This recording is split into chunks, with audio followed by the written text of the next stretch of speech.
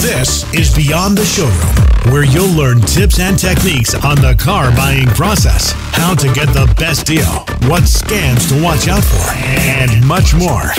Here's your host and one of the foremost automotive business experts in the country, the Chevy Dude, Mike Davenport. And hello, everyone. I hope you are having a fantastic Friday night. Mrs. Chevy Dude is here. Oh, I am? Yeah. I mean, that says your host, the Chevy Dude. It does say the host. I guess I'm the hostess. Chop Liver. The hostess. Chop Liver hostess. Got a little visitor over there on your left side. Yep. Corey had to come say hi. She was on our Zoom meeting on Wednesday. Every Wednesday we have Zoom meetings. And I would say we're on there from like noon until 4 o'clock in the afternoon. And she came up, and one of our Zoom meetings, we actually have cameras on, and the dog came up and was having some fun, and everybody was like, "Oh, it's so cute." And like, yeah, you know, she's cute. She's annoying. What?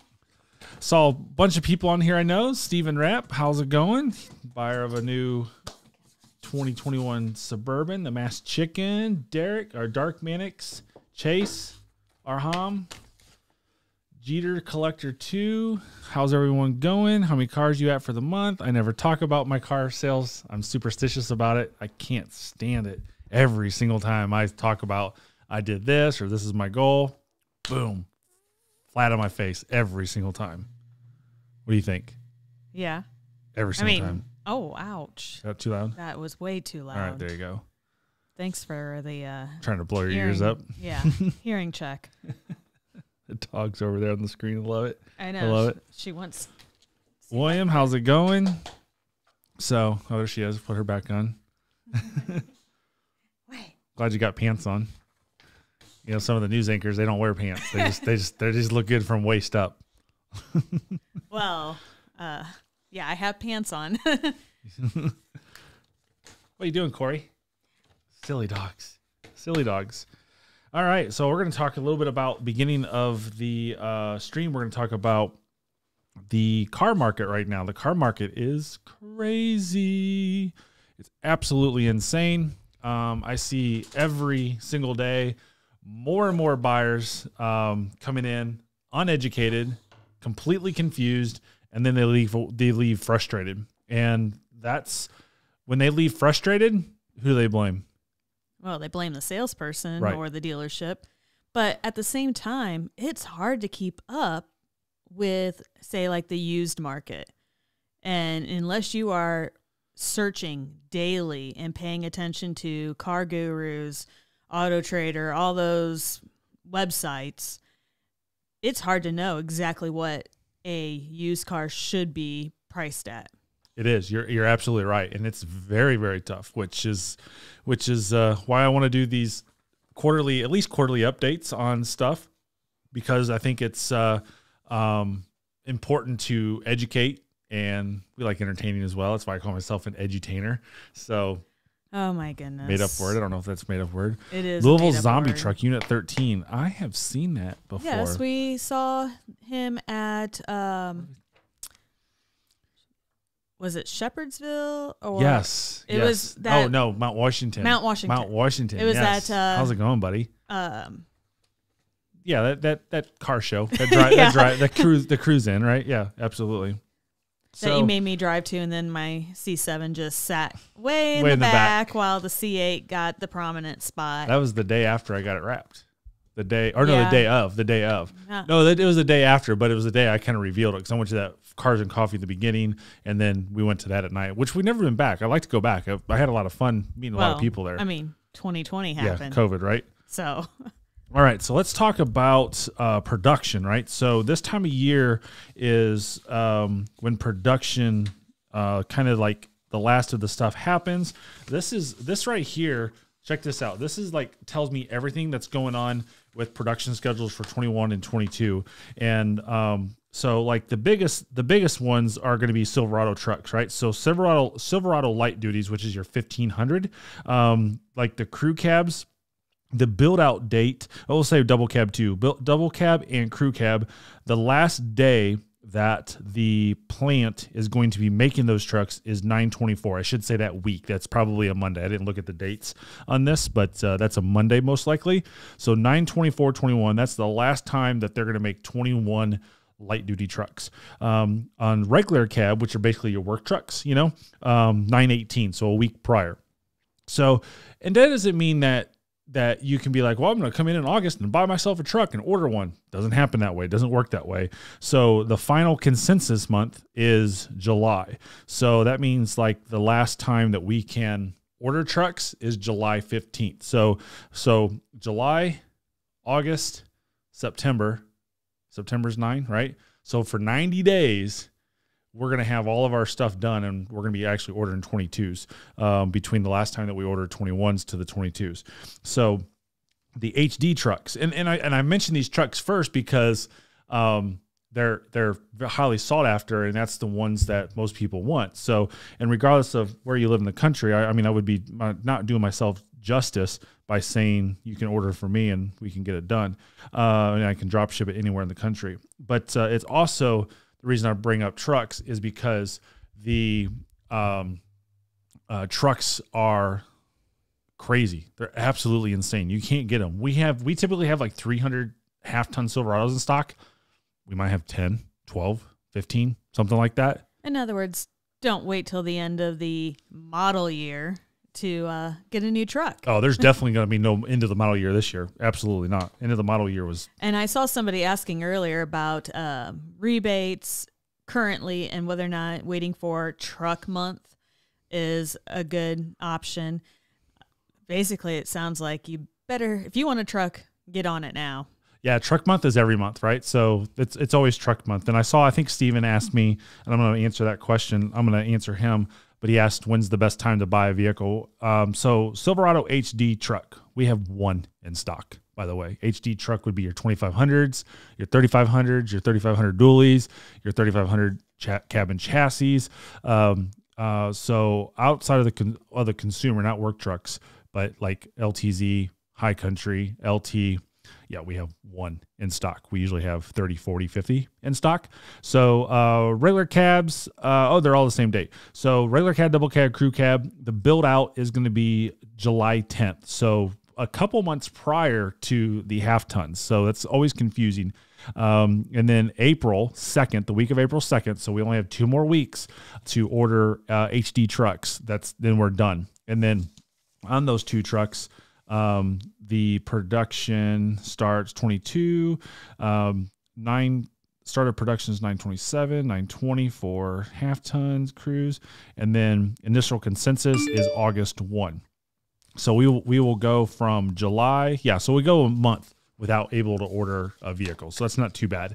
The next one, what's the next one I was going to say? Oh, Suburbans and Tahoes. So build out dates on those is 10/1/21, and July 2nd is our last consensus month. So July is the end of those. We have how many Tahoes and Suburbans do you think we have on the ground right now? We're a top 200 Chevy dealership. Put it in the chat. How many Tahoes and Suburbans do you think we have as a top 200 Chevy dealership right now? $85,000, $90,000 Tahoes. What do you think? Well, I thought you were asking me, and then you're like, no, put it in the chat. We want to involve. We want to involve them. I would say probably less than 5. You're close. You're close. What's chat say? So the answer is going to be 0. We have 0 Tahoes and Suburbans in stock. Ryan Bachman, owner of our dealership, son of the owner. He might as well be the owner. He's an awesome dude. He is currently driving a Jeep Renegade. Or no, not a Jeep Renegade. A Jeep. What's the stupid Jeep truck? Gladiator? Gladiator. He is driving a Gladiator. I was like, a Renegade? Yeah, no. That was a little old.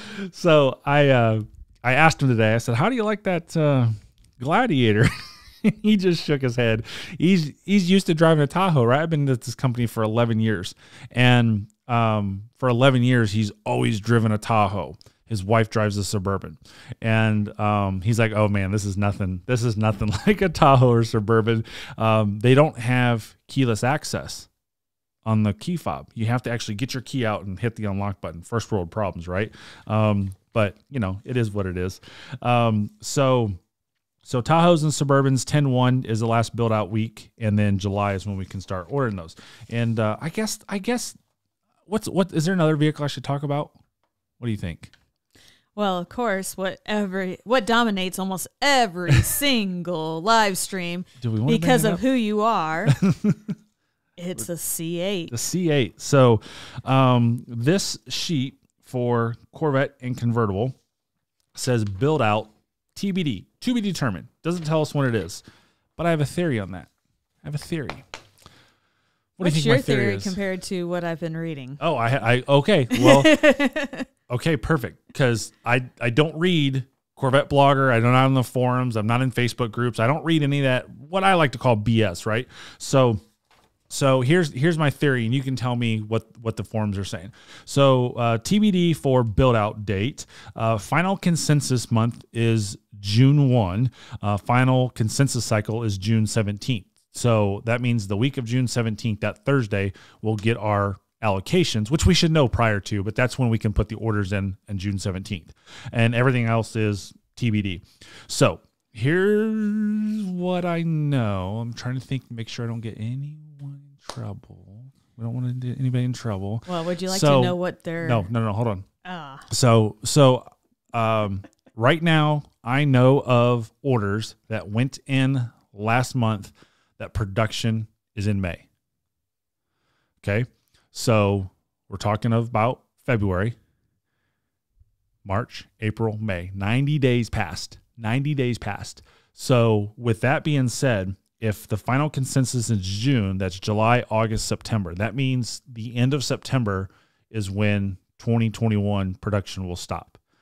TBD, which means we just went out of the 6 weeks, we went 4 weeks without production. So if that happens again, that goes longer. So we could perceive that what we did last year, we go all the way through December if there's problems. But what I think is going to be the end of September, early October, as far as last of production. So what do you think?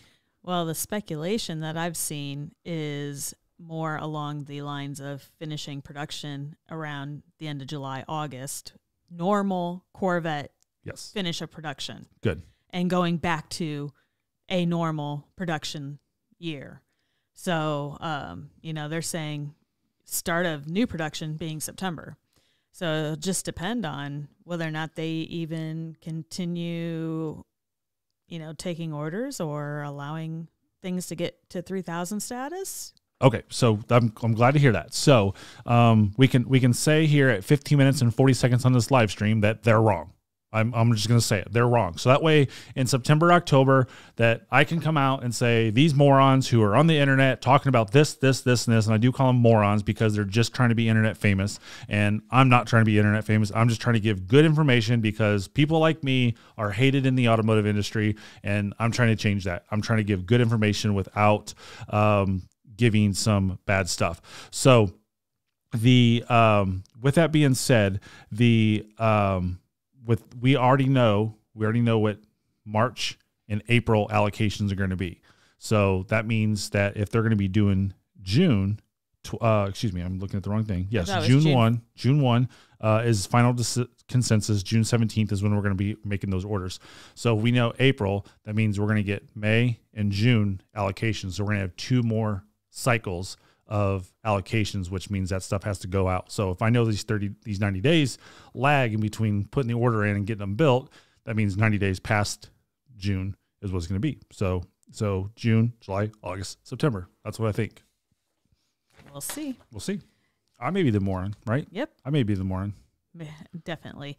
I see, before we move on and get further in this chat, Phil asked a question regarding the Ron Fellows Performance School. Yes. And wanted to know if you paid the $200 to bring your damage responsibility down to $2,000. So I did not, because that's my check of putting, like, not over driving, right? That's basically what he has said in the past is it keeps him from being stupid on the track. There you go. So he's not, on the hook for 8,000. Is it 8,000? Yes, I think you're on the hook for 8,000 or 5,000 or something. A big number. Whatever of the damage. Yeah. If you happen to be stupid and, do something more than just busting a windshield because a rock flew up. Yes. So I'll answer review tech. The second person wanted to be anonymous. They didn't want to be talked about. That's why it wasn't announced. Got proof that it was done. If anybody challenges me, which is cool. But they wanted to be anonymous, which they have that a right to be. What are you talking about? He asked about PS5 giveaway. Cam Clemens asked about truck giveaway. We'll do the truck giveaway very soon, I think. Very soon. We're working on details. There's a lot of legalities in giving away prizes. So the PS5, we did really, really quick, but it was not an item that was over $600 retail. Right now, market, they're a lot more, but how much you buy them for retail market was not over $600.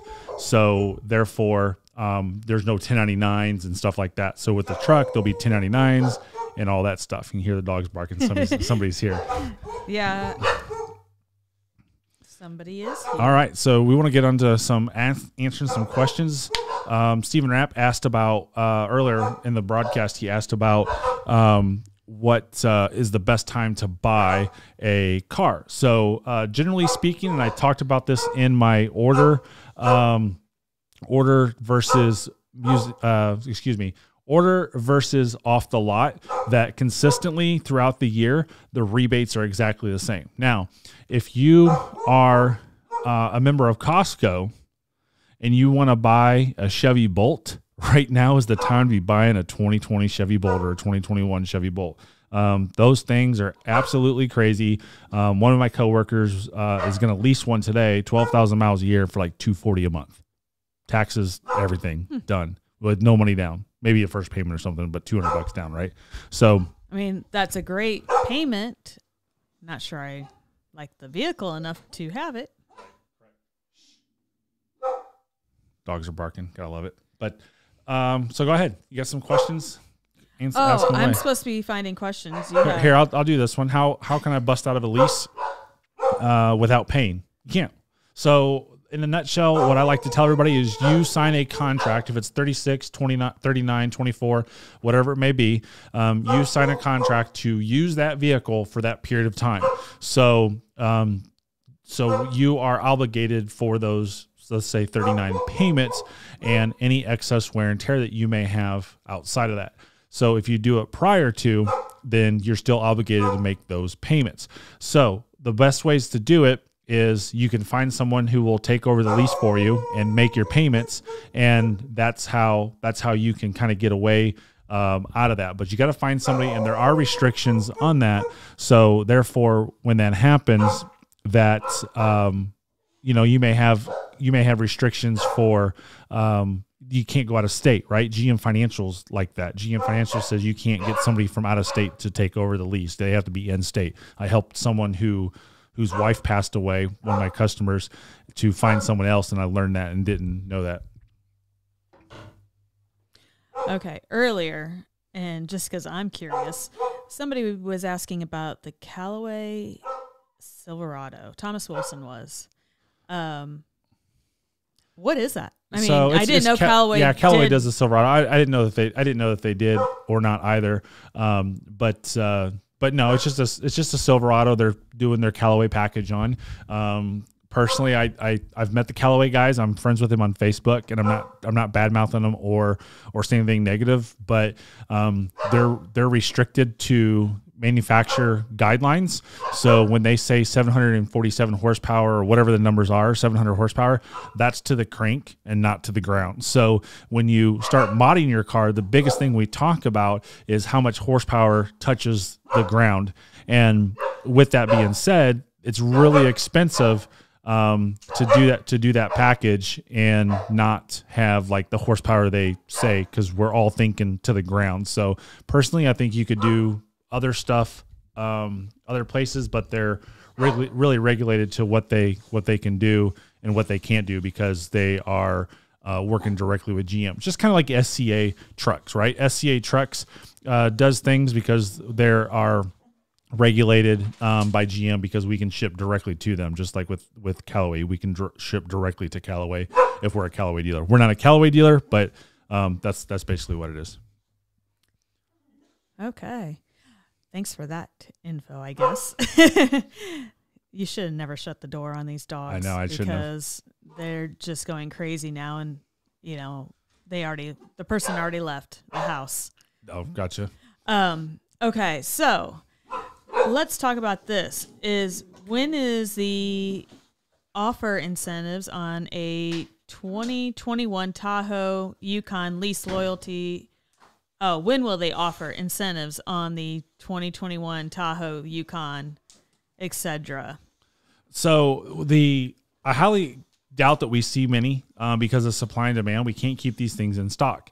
I think there's some type of conquest rebate right now, but there's really nothing, and don't expect to see anything because we can't keep them in stock. So once you start seeing, like right now, there is like across the country, there's only like 15, 20 days supply of Silverados, Tahoes, and 0-day supply of Corvettes. Suburbans, there's like 10, 15 day supply. That's all there is across the country. So until that hits about 90, 120 day supply, that's when you'll see those incentives come up. Okay. Do we think that there's going to be an interior update on the trucks ever? So this is what happens when you read the internet, right? So GM sold more trucks than Ford last year, and we have consistently sold very close to what they are. But Ford marketing sits there and says that the F-Series is the number one selling truck for 40 consecutive years or whatever number they're at now, right? Well, they're lying because that's not true, and we don't know what considers F-Series. Are they considering F-150, 250, 350, 450, 550, 650, etc. When we talk about GM trucks, we're talking about light duty trucks that are 1500s. So we've outsold them last year and multiple times. And when you look over like the last 10, 15 years, I put this on my community page. They didn't beat us by much. So, and that's what their marketing talks about is year after year that they beat us. And that's not true. So people like our interior, right? I understand the internet says they don't, but people don't like all the frills. I see people every single day. I talk to people every single day, and they don't like the technology. The Chevy buyer doesn't, I should say. They don't like all this technology stuff because it's confusing. So Chevy does a great, like, what I want to call it, market research. So that way they know what their buyers want, and the way the truck looks now is the way the buyers look. What we will see on the truck, make sure I say this right. What we will see on the truck is if you look at the new Tahoe and the Malibu, just, kind of keep that in mind. The Tahoe, the Blazer, Suburban, keep that in mind of what that's going to look like in 2022. I would have to actually look at those again to even know what that could be. Although I did that Tahoe you had me sit in, that we did video on a while back. That was quite comfortable. Yep. I did like that. Oh, super chat. So, yes. We get a lot of questions in here, you can see. So every time a super chat comes in, we're going to definitely answer that because that's most important, the way we do things.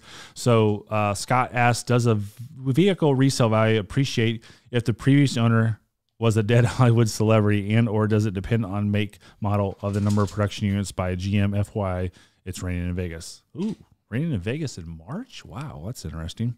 It's raining everywhere. So the issue that comes in play is, yeah, sometimes a story does sell cars, right? So, is it going to bring $1 million when it should bring 30,000? Highly unlikely. But unless you find the right buyer. Yeah, right. Correct. The right buyer who's like a dead, diehard Elvis fan might buy. That's a different story, right? Elvis's vehicle for, $1 million. I mean, you see people like Jay Leno, his car collection. Oh my gosh. I don't know, what people would pay for that. Right. But, you know, he's paid good money just for his cars. Right. Correct. And I'm sure he overpays for everything because he's got the means to do that. But yeah, so yes, they can. You know, it goes back to the Seinfeld episode that I love so much. And George bought Jon Voight's LeBaron, but it was the wrong Jon Voight. So he's like, he goes around that whole episode. It's like, I bought Jon Voight's LeBaron, right? And then they find a pencil and they're like, oh my God, this Jon Voight bit this pencil, right? And then Jon Voight's in there later on. So yes, it can. Don't expect a whole lot, but definitely you can, if you got some type of proof that it was his, then it is. You know, you look at Papa John, right? So that's a Louisville-based international company, and you know he spent a lot of money to find his Camaro that he sold to do that. So that meant a lot to him. So would that Camaro mean a lot to anybody else? Probably not, but that meant a lot to him.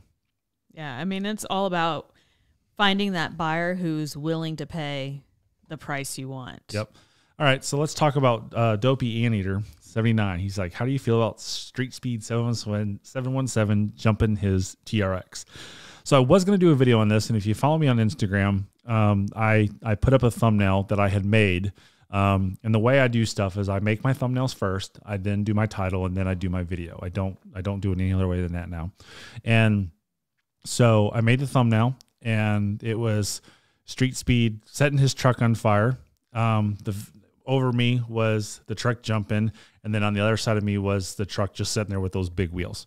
And I was going to do a video on it, and I had already talked to Mike about it. I'm like, hey, do you mind? I'm not going to bash you or anything like that. I just, you know, but I want to make it click worthy. I want to make it fun, and talk about it. So in a nutshell, I don't care. It's not my truck. It's his property to do whatever he wants with it. Do I think it's crazy that you buy $100,000 truck and trash it like that? Absolutely, I do. But I get it as a YouTube creator and as a marketer. I get what he's doing, and now he's doing it to that Dodge Challenger or Charger Challenger. Challenger. You know, it looks like General Lee. Yeah, and I don't get to watch. I don't get to watch a lot of YouTube, right? So I don't see all the content that people do. But it's content, right? He's entertaining people, and he was able to sell it and probably make his money back. I didn't get into personal stuff. Hey, what did you do? You know, how'd you sell it? Blah, blah, blah. But it is what it is. My question is it really entertaining, or is everybody just watching for the stupidity? And, you know, I understand the whole content creation and everything, and I know you hate hearing me say stuff, but I just can't bear the thought of somebody going out and wrecking their car on purpose. I get it. I don't either. But now that I want to go jump my Corvette. No. 1 million likes on it's not your car. You can do it with my Tesla and then replace my Tesla. Okay, 1 million likes, and I'll go jump the Tesla. I don't know where you're going to jump it at, but I'm more than happy to get a new car. I'll jump it off the Sherman Bridge. I don't care. Let's get to our super chats. So, but real quick before that, okay, listen. So, number one, somebody was watching last week's live video and they thought that I disrespected you, which I thought was hilarious. So just because of the way I talked to you, and I just thought that was hilarious. And you know, I remember you saying something after we got off that somebody was like, "Oh yeah, she's probably cussing him out now," and it's no, it was like later on, like during the week, I saw it. It's like, oh wow, you know, I showed it to somebody and like, oh God, the women's rights groups are going to come after me, right? So, well, you had that one video where I made a joke and you agreed with me, and some woman started hating on you, but yet she had been hating on somebody else because they were dissing your rap, but then she started hating on you because you were, quote, disrespectful to me. And it's like, I made the joke.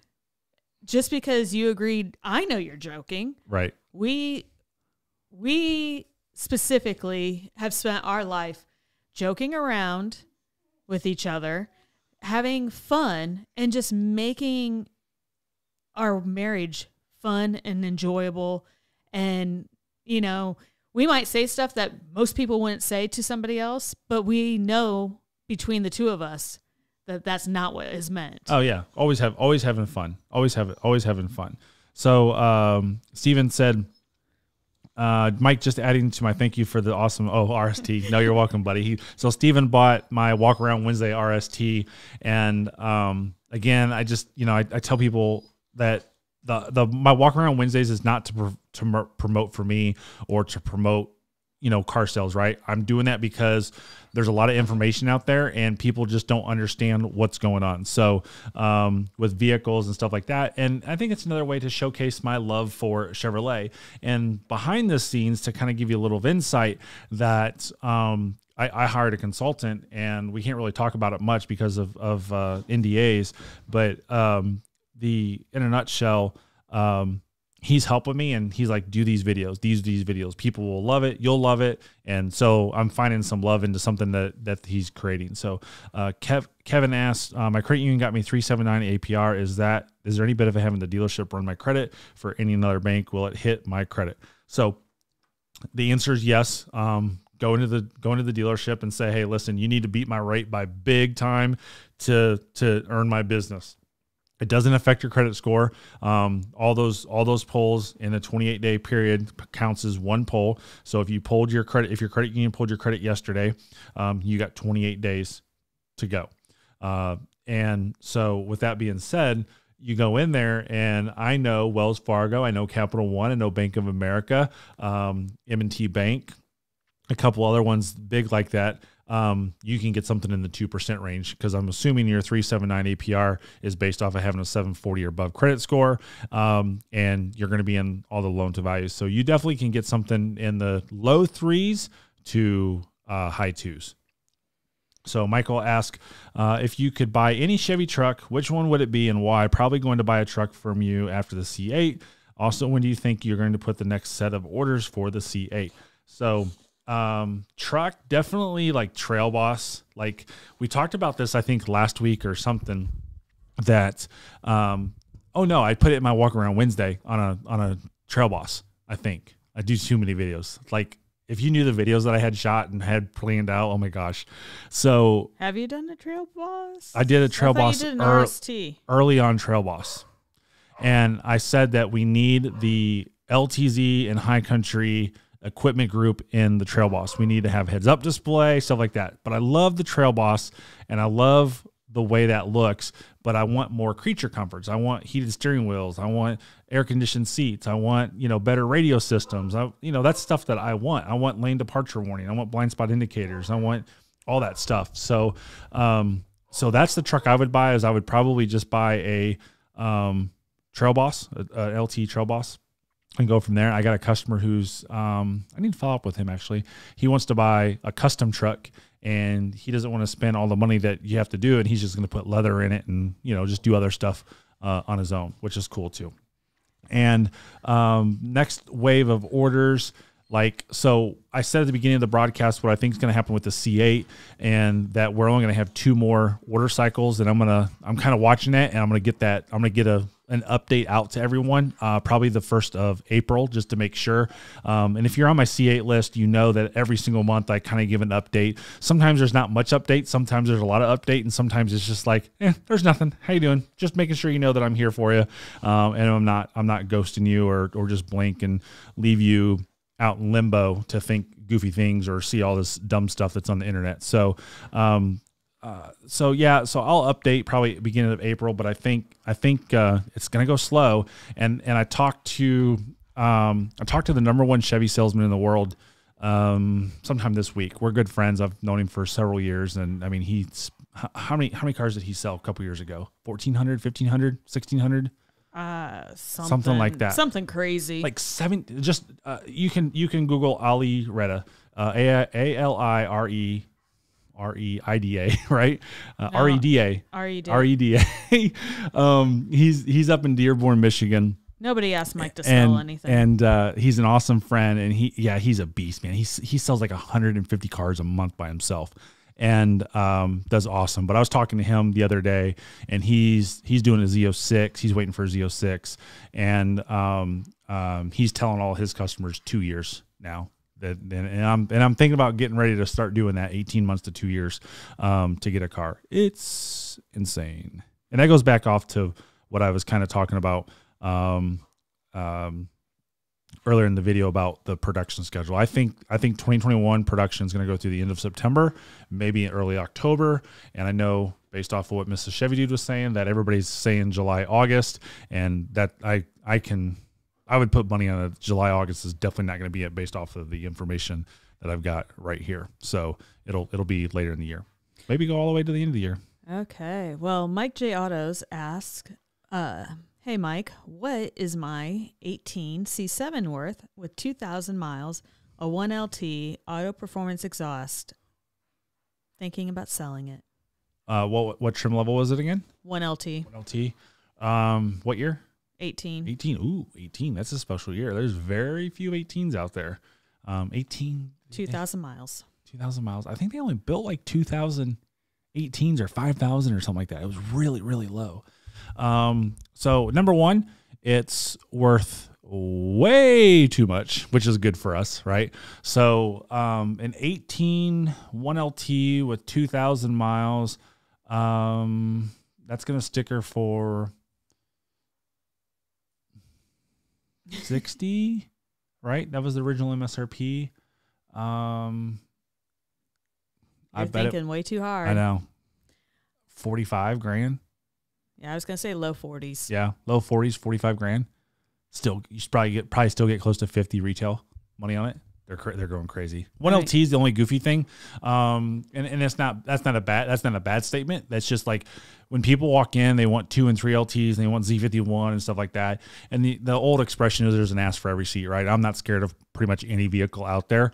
I got to look at it as a business standpoint of risk, but the 1LT car, especially in this environment right now, there's no risk to that. It'll sell in single digit days if the right dealership does the right thing. But if you're close by and you can get the car to me, I'll definitely buy it from you, cash money immediately. I tried to buy. Oh, here's the thing. I tried to buy a 3LT 2007 C6 convertible last night. 13,000 miles, Monterey red. Love the red. Love Monterey red. Offered the guy $25,000 for it. 25 grand. He turned it down. He said that was too low. I was like, well, NADA is 21 retail, and I'm giving you 25 for it because I could probably still turn around and sell that car for 30 grand. A 2007 with 13,000 miles, I can still retail for 30 grand. So that's why I say what I say on your C7, that it probably, and that was a convertible. If I didn't say that, yeah, you can get a lot of money from it. It's crazy. Okay. I see in the chat somebody asked, how proud are you that you sold the fastest C8? So let's talk about Amelia's absolutely. C8. I think it's cool. It is nothing for me, right? Nobody's gonna. No, and I appreciate you knowing that, but I think it's cool. I haven't really talked to Amelia much. I've talked to her here and there on occasion, but she's crazy busy. I'm crazy busy. I'm going out to LA later this year, so hopefully I can meet up with her and maybe I'll do a video a month prior and like 1,000 likes and make Amelia let me drive her car, something like that. I don't know, just having fun with it. But but no, I think it's awesome. I think it's awesome that I'm just a very, very teeny tiny part of her success. So it's all on her. She's the one that does everything. She's the one who plans it. She's the one. her calendar is crazy as far as the videos that she's got scheduled and the efforts and the long days that she puts in. The long nights that she puts in, the 18, 19, 20-hour days that she works, she does amazing. She's awesome. I love it. Okay. And just like last week, we have the questions about electric cars. So, thoughts on the Corvette going electric and GM going electric by 2035? Oh, yeah. I don't know about all this electric stuff. I think it's cool to have the option of going electric, but to for GM to be like, we're going all electric. Like, what? Are you kidding me? We had this conversation last night. It's like, if we ever bought a truck, I don't want my truck to be electric because I want to be able to haul stuff, use a truck for its purpose of hauling and, having a trailer and all that type of stuff. But I'll drive an electric car any day. Yeah, wait till Sunday's video. And Wait till Sunday's video. I didn't think that was going. Now I decided to push it live earlier. Oh my goodness. I know I'm moving things around again. You need to stop moving stuff around because I can't keep up. I got it on the calendar. You have to just look at the calendar. That's all you have to do. No. I did move it on the calendar. But basically, I personally love driving electric, and I can't wait for an electric Corvette, especially if it can put up numbers like the Tesla claims. That there is some fun with that stuff. Yep, I'm with you. Chris asked on the super chat, so we appreciate your super chat. He asked V6 diesel or 5.3 liter V8 and why. So I can tell you right away, 5.3 liter V8, and the reason why not the diesel is because I don't see any benefits to the diesel. I don't see the fuel economy there for the cost that to go. I think it's only $2,500 now to go to that diesel.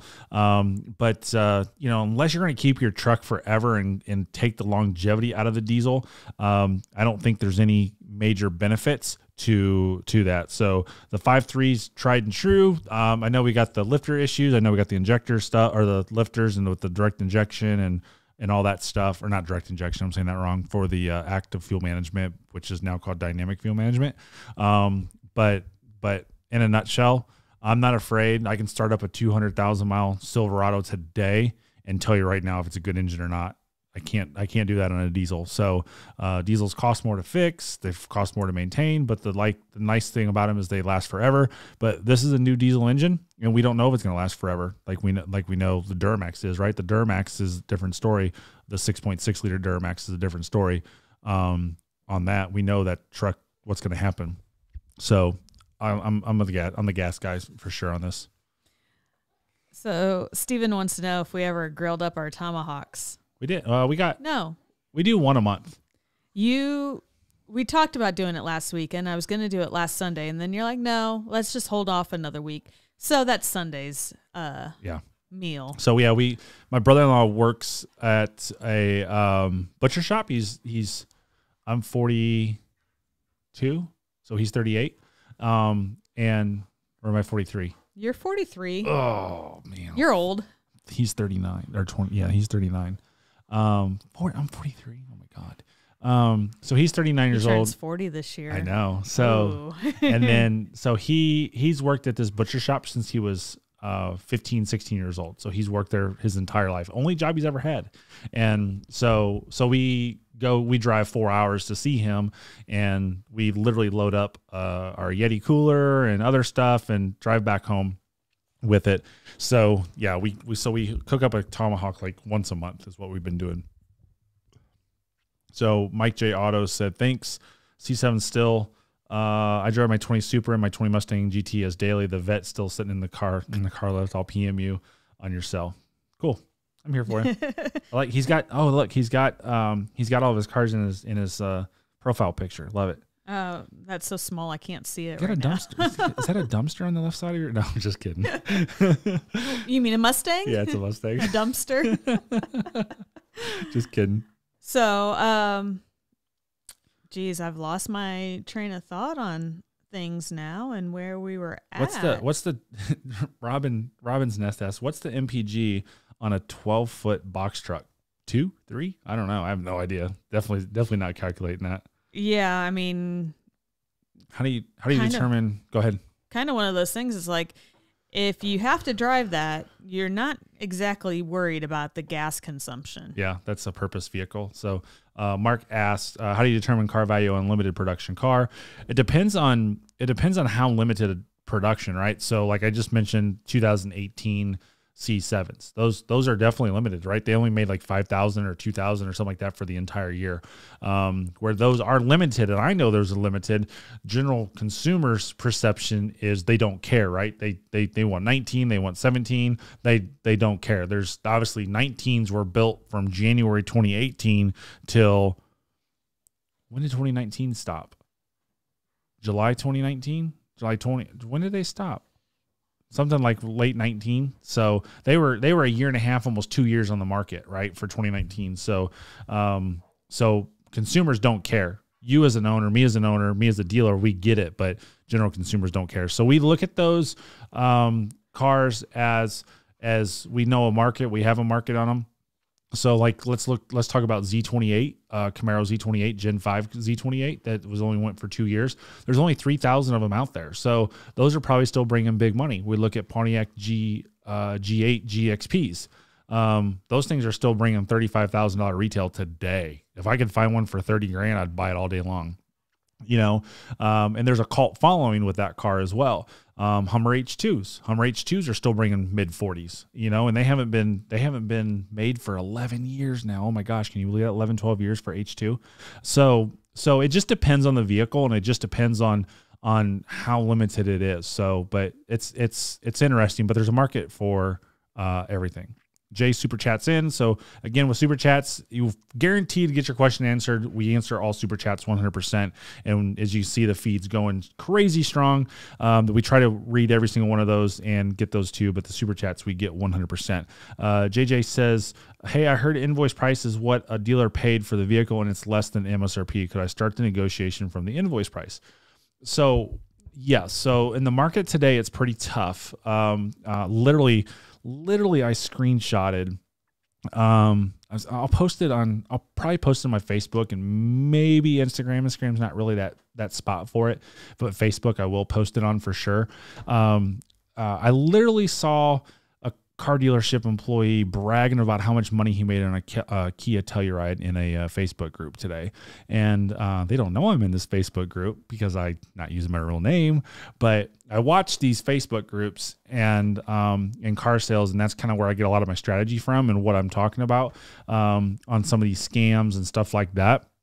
So, and they'll never find me. They'll never know who I am. So that's what I did. And this dude's like, yeah, I made $13,000 on a Kia Telluride, and he sold it over MSRP for that. And the Kia Telluride is definitely a hot product, but just why anybody would pay over, and then they didn't pay over 13,000. They probably paid 5,000-10,000 over, and then he gets paid in reserve and stuff like that. So it just depends on the vehicle. But the best advice to do is use TrueCar, and TrueCar is a lead generation tool for car dealers, right? TrueCar is pretty much on the consumer side, but they're also on the dealer side too, because that's who's paying them the money. But TrueCar does tell you based off of data that they receive from dealers they work with of what people are paying. And some of the biggest dealers use TrueCar, so it's good data. But if you go to TrueCar and see the invoice, then you can kind of build it and see the invoice price. You'll be fine on that. But at the same time, if the dealership is doing stuff, then they're placing good prices on the internet. There's not going to be much negotiation right now, especially with some of these vehicles that are just super hard to get a hold of. Okay. Richard asks, I'm looking at buying a Subaru Outback. Every dealership I've emailed asks if I want to make an appointment. It kind of feels like they're preparing for an ambush. Is this a new norm? I don't think with Subaru. Subaru is one of those dealerships that don't really screw their customers over because Subaru buyer is a little bit different buyer. They're definitely more affluent buyer. But typically with my dealings with most Subaru dealers, that they're trying to just be helpful, and they're probably just going based off of their consumers, what's normal. So I don't know about this. I'd have to ask my Subaru store, because we do have a Subaru store. I would have to ask them in regards to what is the norm for them, if they're trying to get people in or they're working things over the phone. But definitely do what's comfortable for you, right? You're in control. You're the boss. You're the buyer. So if you're like, hey, listen, I'm not coming in, and you can blame COVID, right? We blame COVID for everything now. Bad customer service. Oh, I'm sorry. It's COVID. So, car gets wrecked. Oh, I'm sorry. It's COVID. So with that being said, just like, listen, I don't have time to come in because I'm busy. I don't have time to come in because it's COVID. I don't have time for this.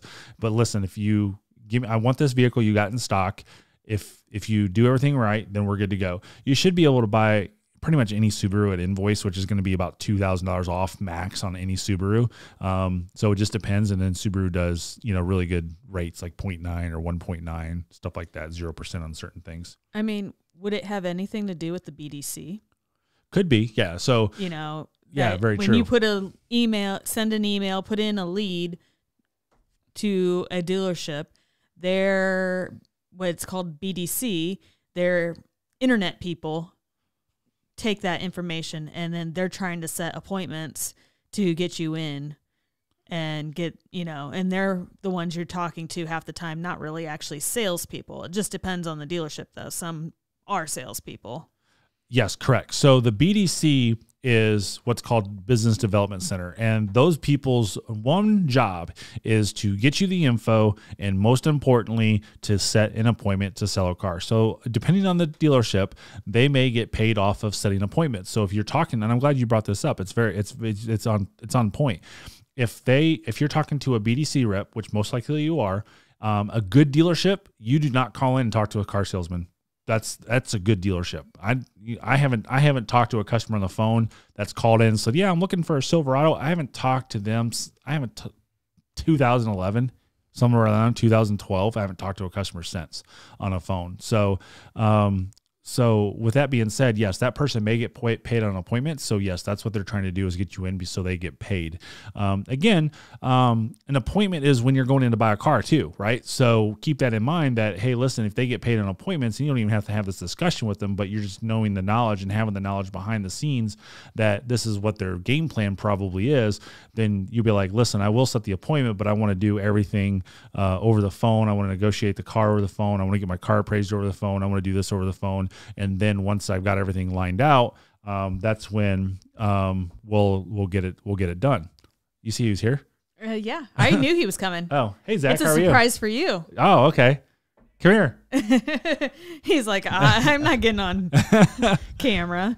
No, I knew he was in town and told him, I'm like, you can stop by anytime you're in town and see your parents. Come here. But, Oh, gotcha. So yeah, surprise. We have a special guest. I was going to ask him if you wanted to be on here. Slide. You have to slide way over here. So, and you probably have to get down on your knees.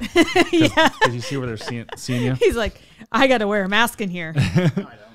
So this is our son Zach, who's a police officer, and if you don't remember, we're not telling anybody where your police officer at. So he's gonna get mauled. Yep. The dogs haven't seen him forever.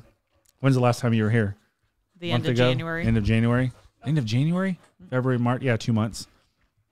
So how's work going? Good. Any exciting, without divulging information to get you in trouble? Anything exciting happening? Keeping you busy with the warmer weather? Let's see. You have to come closer to the mic. The mic. I know at least. Let's just do this way, because we don't want to give information that's going to get you in trouble. So, like, you're a lot busier now. Kind of. I know once I get onto the middle shift, it'll be a lot busier. So you're moving from days right now. Yep. You work from what's your work schedule? What time? Once I get on middle, it's going from 2 to 10. 2 p.m. to 10 p.m. And coming into summertime, yes, you're gonna be busier. Are you gonna be in like a nice part of town? Are you gonna kind of be in a rough part of town? Where are you gonna be at? I was told it's gonna be the busiest for that district. Busiest for that district. Okay, so he's gonna be busy. So we can't go into detail just because of privacy laws and their social media guidelines and stuff like that. So his birthday is later this month. And I hadn't told him yet, but I was going to say that we should do a live show with him on it, because his birthday is on the 23rd, 24th. What's your birthday? Oh, the 26th. And how old are you going to be? 26 on the 26th. So yeah, I thought about like doing something. You have a 26-year-old? I know, isn't it crazy? Gosh, you're old. He's going balder than me, though. Look at this.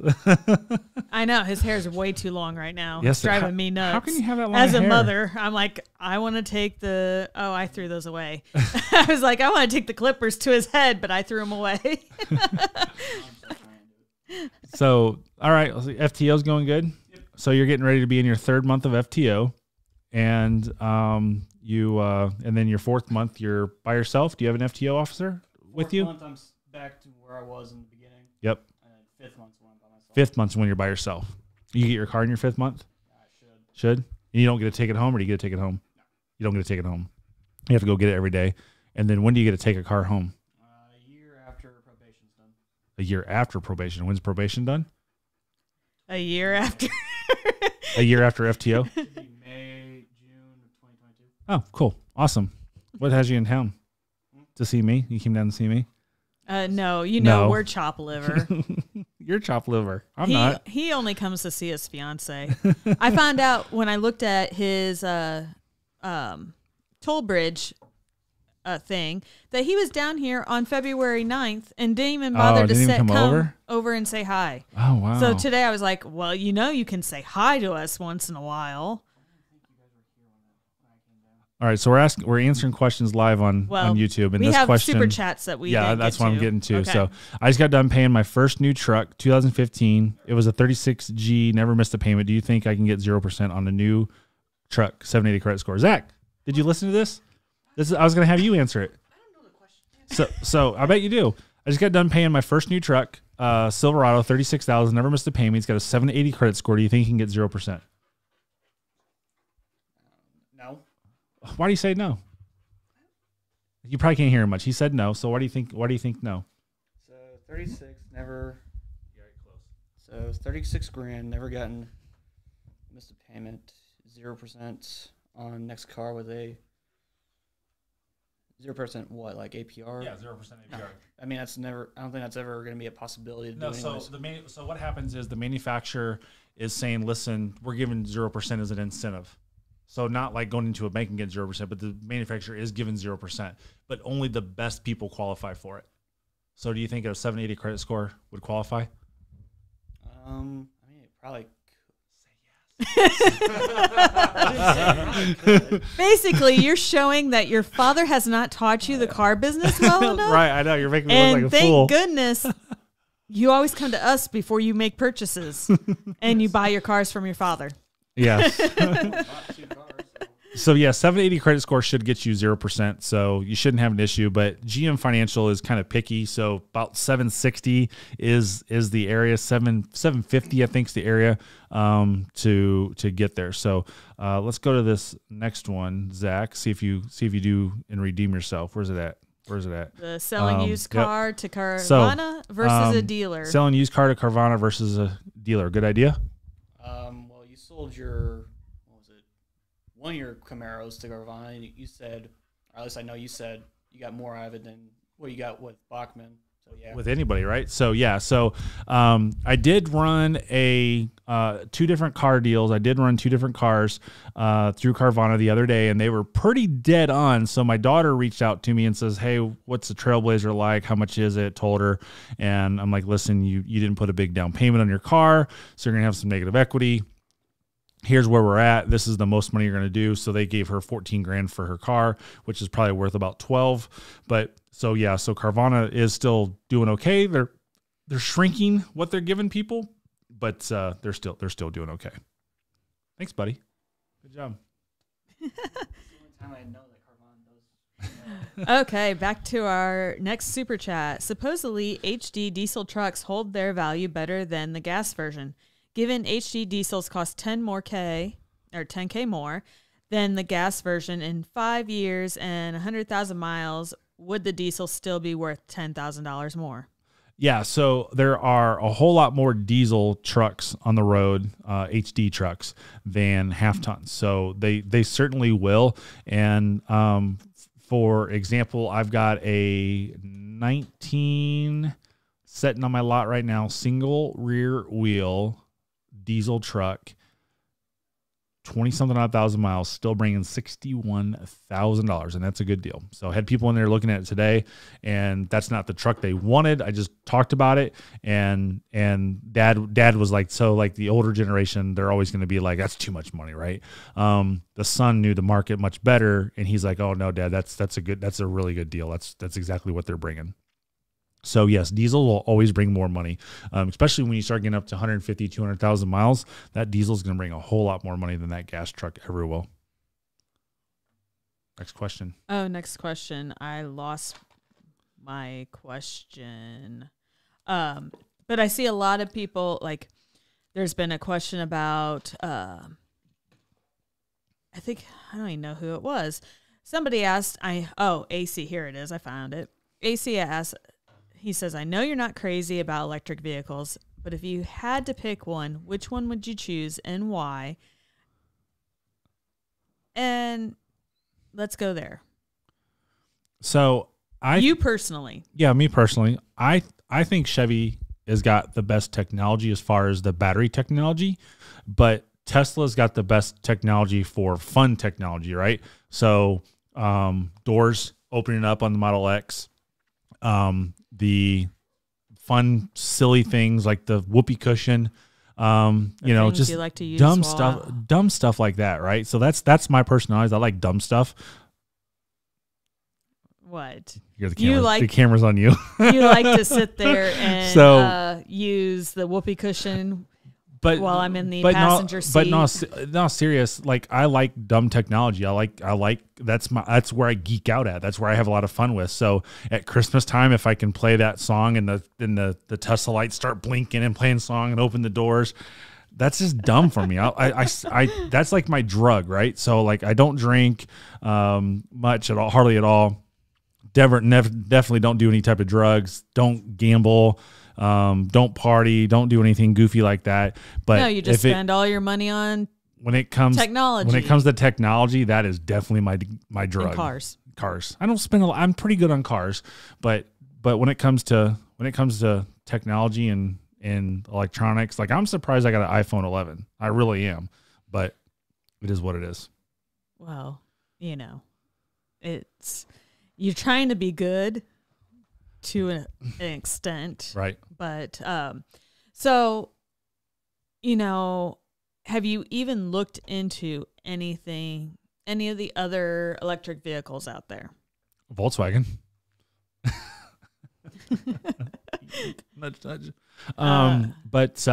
No, I really think, no, not really. So I'll say this again. I say it over and over and over again. If GM would make the damn Blazer an electric vehicle, they would blow every single company out of the water. That's the only thing they've got to do, is make the Blazer an electric vehicle. And if they do that, then everything is done. No car company. All they need to do is make a regular vehicle into electric. Yes. I don't get what they're doing. I have no idea. This whole futuristic crap. The Bolt EV is ugly. The Bolt is ugly. I don't like the EUV is not too bad. Not too bad, right? So, but the seats are horrible. I don't like the seats in the Bolt, and it's like, make the Blazer, make the Tahoe a freaking electric car. We'll sell 1 million of them. That's all you have to do. It's so simple, and I don't get it. And okay, yeah, I'm really surprised that people have gone for the Tesla Cybertruck. Because they're going for the Tesla Cybertruck because it's Alien, right? So they're going for it because Alien sits there and gets a really awesome interest-free cash infusion from people, so that way he can keep his business running, and he's very smart on that way. But he creates a cult following, and that's what we need to do. You want a cult? I'm scared there.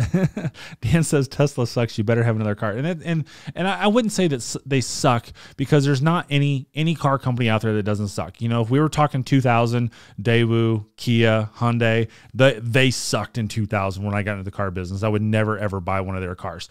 But today's market, everything is good. Even though I'm the Chevy dude and I like to bash Ford, but it's Ford makes good vehicles, right?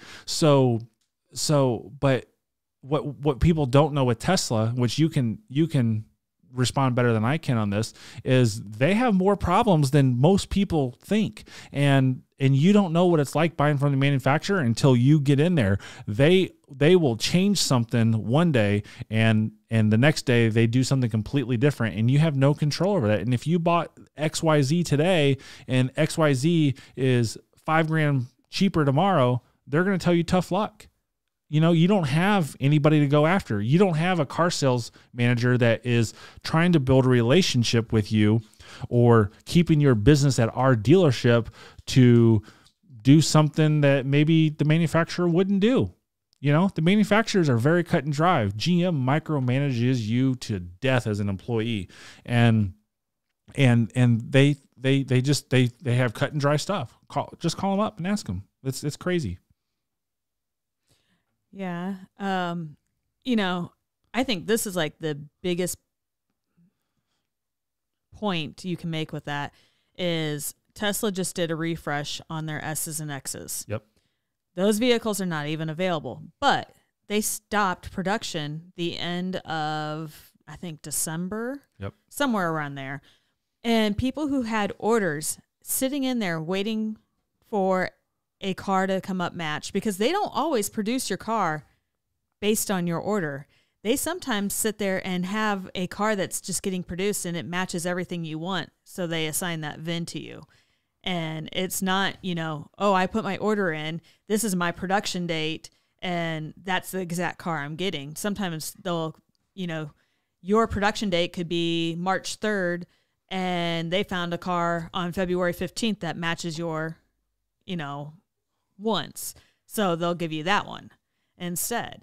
And so there was people who had orders in that ended up not being able to get their order because of the stop production, and then come out and, oh, by the way, if you want to continue with this order, it's going to cost you another $20,000, $30,000. Right. And because that's how much they raised a lot of their cars. Oh yeah. It wasn't like a Corvette. Oh, we're raising the price by $1,000. Yeah. It was $30,000. Yeah. So we were looking at a Model X, looking at new and used. We were looking at used, and we were at $115,000, $120,000 on a new one. Is that right? I can't remember. A new one was going to be about $113,000. $113,000, and now we'd be at $150,000. I haven't looked lately, but somewhere around there. Well, back in the day, we looked and we're like, oh crap, these are now $150,000. So we went from $113,000 to $150,000, and that's canceling me out. I'm not spending that much money. So, but it's absolutely insane, absolutely crazy. Master, I can't say that. You see that? Mastiff Nomad. Mastiff Nomad. I see it now on the big screen. It wasn't on the big screen. I can't read. Do you need to go to the eye doctor?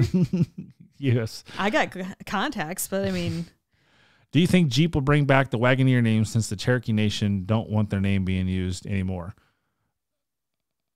Oh, I had not heard this. I kind of heard it, but I didn't get into it. Cancel culture there. Yeah, it's cancel. We were just talking about that before we got live about cancel culture. Cancel culture. I don't know. I mean, this whole cancel culture stuff. I mean, I don't want to get into political stuff because I don't watch it, and anybody could roast me and just like not roast me. Anybody can out debate me on politics because I don't watch it, and I don't have the knowledge to do it. Right? That's like asking me to build and spec a Lamborghini Huracan. I couldn't do it. I don't sell Lamborghini. Porsche GT3 RS. Tell me how fast do you get me one? No idea. So I don't know. So it's crazy about this cancel culture stuff. And I know there's been a couple other things. We were talking about Pappy Le Pew on stuff that's you know, the Washington Redskins last year, which they talked about that for 5 or 6 years.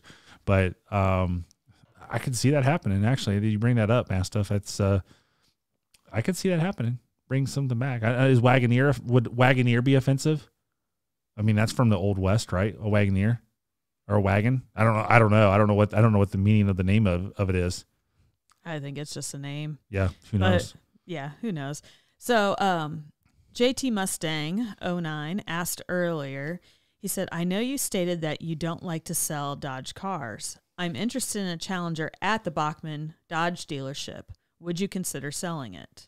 If we have it in stock, yes. So, yeah, I don't really like the managers over there. They're morons. So I just don't even go over there. So, and half our store thinks that way. They're like, I don't even want to go over there and sell anything. So, and if they're watching this and see this, I don't really care either. So they can fire me tomorrow over it. I don't really care. But, they make things difficult. So yes, I will, because I'll go in there and battle for you and fight for you and get things done simple.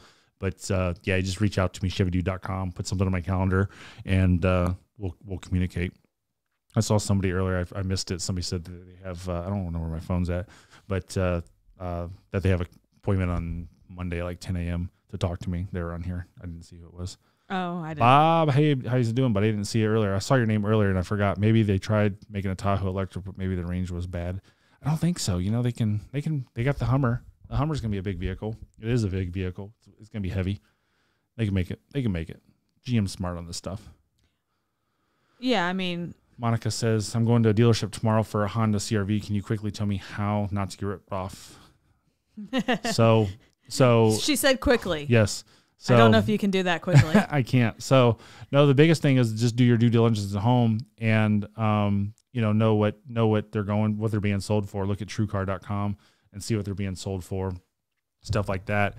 And just don't pay for over accessories. Honda dealerships are really, some of them, they're hit and miss on dealerships that add things and don't add things. So just be careful on it. And I'm going to do a video on the 5 worst manufacturers to buy from. And it's not because the manufacturers make bad cars. It's because the dealerships who represent these manufacturers have a history, in my opinion, and from what I see, to try to scam you. And Honda's close. They're in the top. They'd be in the top 10 probably, maybe top 8. Just depends. On scamming? Yeah, because there's not much markup in there, and they have some rules behind the scenes that nobody knows about as far as what they can sell vehicles for. So they try to find money other ways, which would be addendums and rip off stickers and mud flaps and rain guards and stuff like that. Okay, I could see that. Of course, all dealerships. Mastiff said, buy for me. I don't sell Honda. If I sold Honda, yes, you definitely could. When you don't have much markup or you don't have much you can do, other places, dealers are going to try to find something else to buy or, get you to buy. And Monica said she's going to a used lot. Oh, yeah. So CRV. on a used, okay, I'm glad you said that. So on a used one, yeah, you just need to look at Car Gurus, TrueCar, Kelley Blue Book, and just make sure that that's a good price. And only on a used car, only pay the purchase price, only pay the doc fee, which I know people out there like, oh, never pay the doc fee, never pay over $75 for the doc fee. And I'll say this to every single person who ever writes a comment on my channel: never pay more than $75 doc fee. Please justify that. Where did you come up with that number? Because somebody told you on the internet not to do it. That person has no idea what they're talking about when they tell you that. And I don't like doc fees, right? So I'm anti doc fee. If I own a dealership, my goal, I'm not saying that it's going to do it. I'm going to do it. It just depends on business practice. But if I own a dealership, when I own a dealership, my goal is to not have a dealer fee, right? So that's my goal. But it just depends on market and everything else. If I do have to have a doc fee, it's going to be very minimal, very reasonable, that nobody's even going to blink an eye at it, right? $100, $200, nobody's going to be like, psh, that's fine. But yeah, so purchase price of the vehicle, sales tax, doc fee, and any types of legitimate DMV fees, and don't pay anything more than that. I saw someone ask about Silverados, when they're going to announce 22 Silverado stuff. So I don't know when they're going to announce it, but 22 Silverados are not going to start production until the week of 9/20. So the last consensus for Silverados for 2021 is going to be April 2nd. So that's HD, July 1. So I would say sometime in July is when we will see the 2022 truck revealed. You can put that out there. In July. You think? Yep. So, okay, tech and motorcycles. My question is, your wife mentioned Tesla. I'm currently looking at a used Model 3, but have fallen in love with Rocky Ridge and some of the SCA 1500 style mod trucks. But wondering if I should just waiting on it. Just waiting on it. Yeah, that is two wide spectrums of vehicles. SCA 6-inch lifted truck Model 3. So, this is what I tell everybody: buy what you love, buy what you have passion for, buy what gets your interest going, and obviously what you can afford as well. And neither one of those vehicles are bad vehicles. I'm not a Model 3 person. I think Model 3s are very cheap. I think 𝘊𝘢 has cheapened the market with the Model 3, and everything about the Model 3 is cheap, down to the door handles. Why don't they have presentable door handles like on the Model S? Right here, money. That's the only reason. The only reason manufacturers do things is money.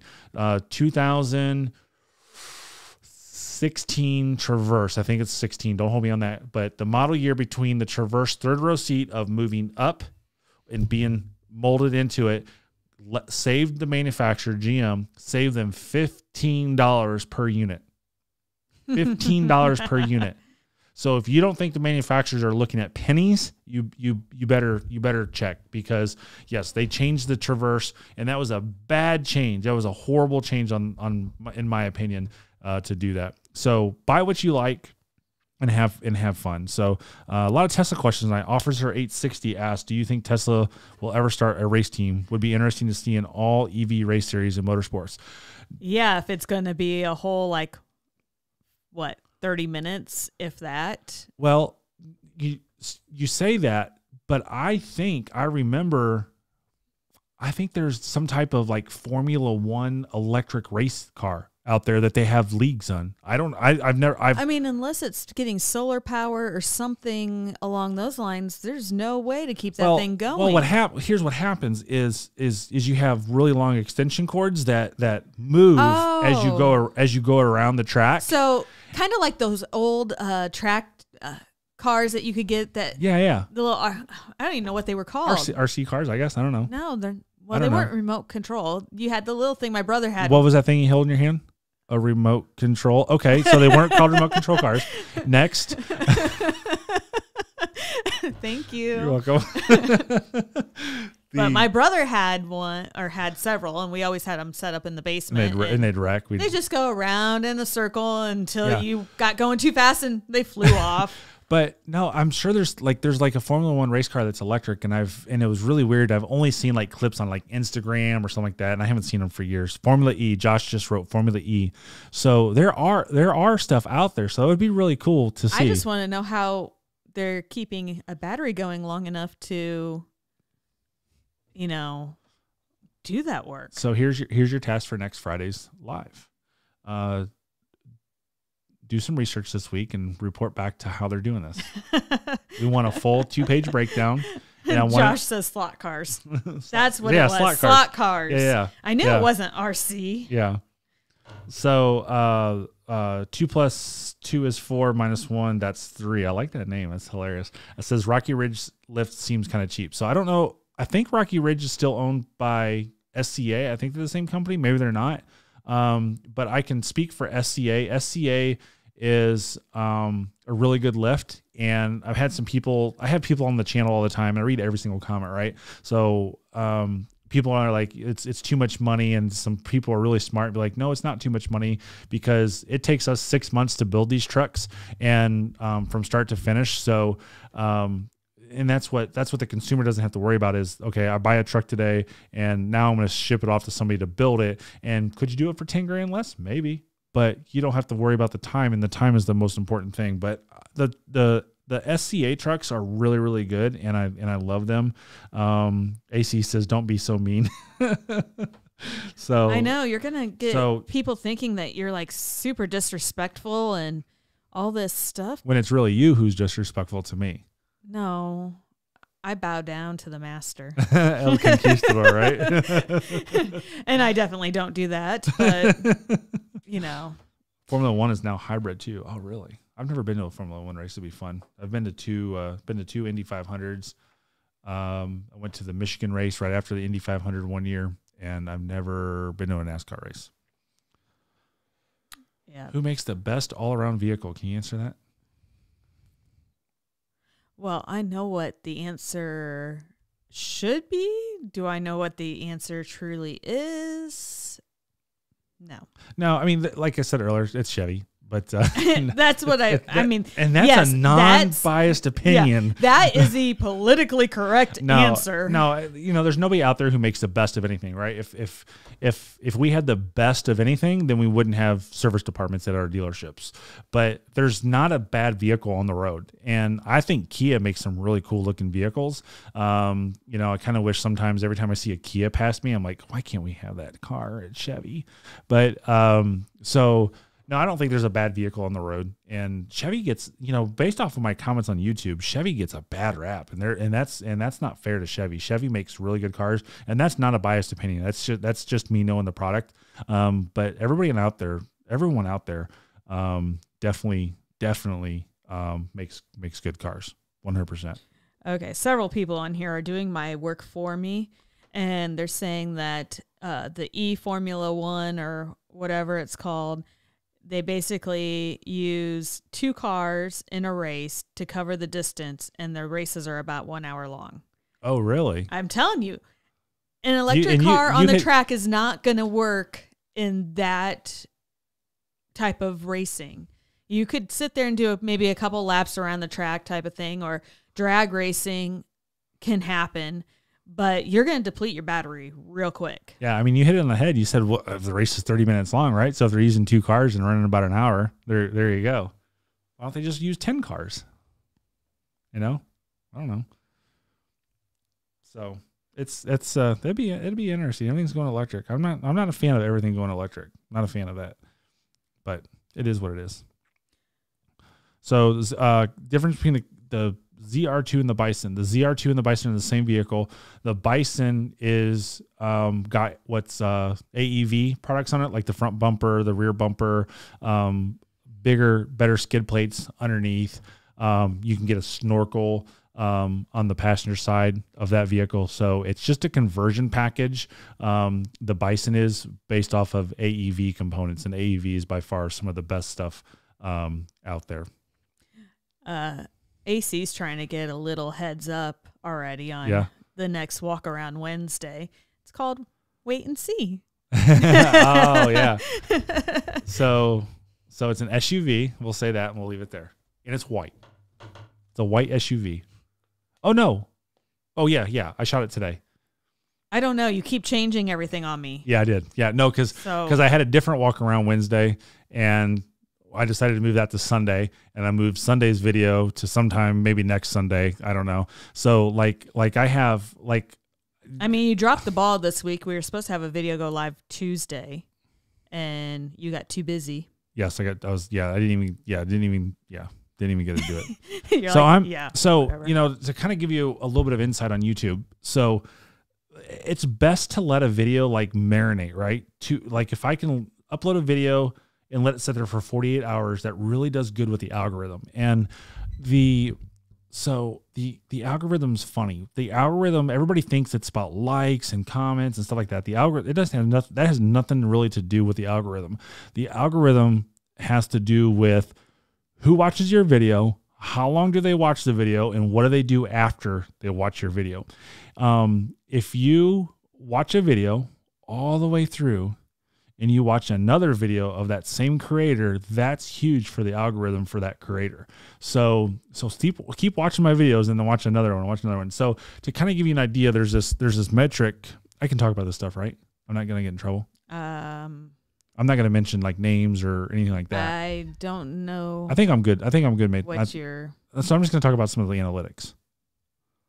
But I think we're cool on that. So inside YouTube Creator, there's analytics, and one of the biggest one is called views per viewer.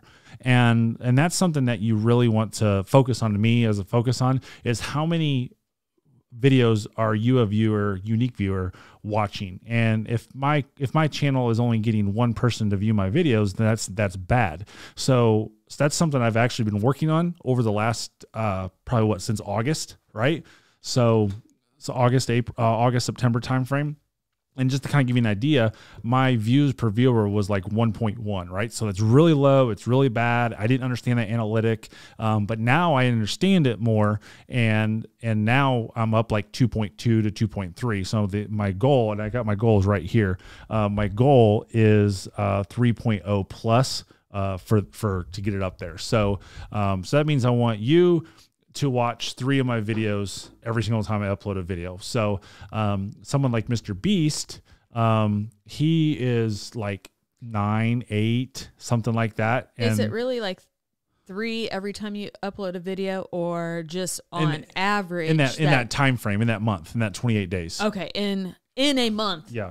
I want you to watch at least 3. Yes, correct.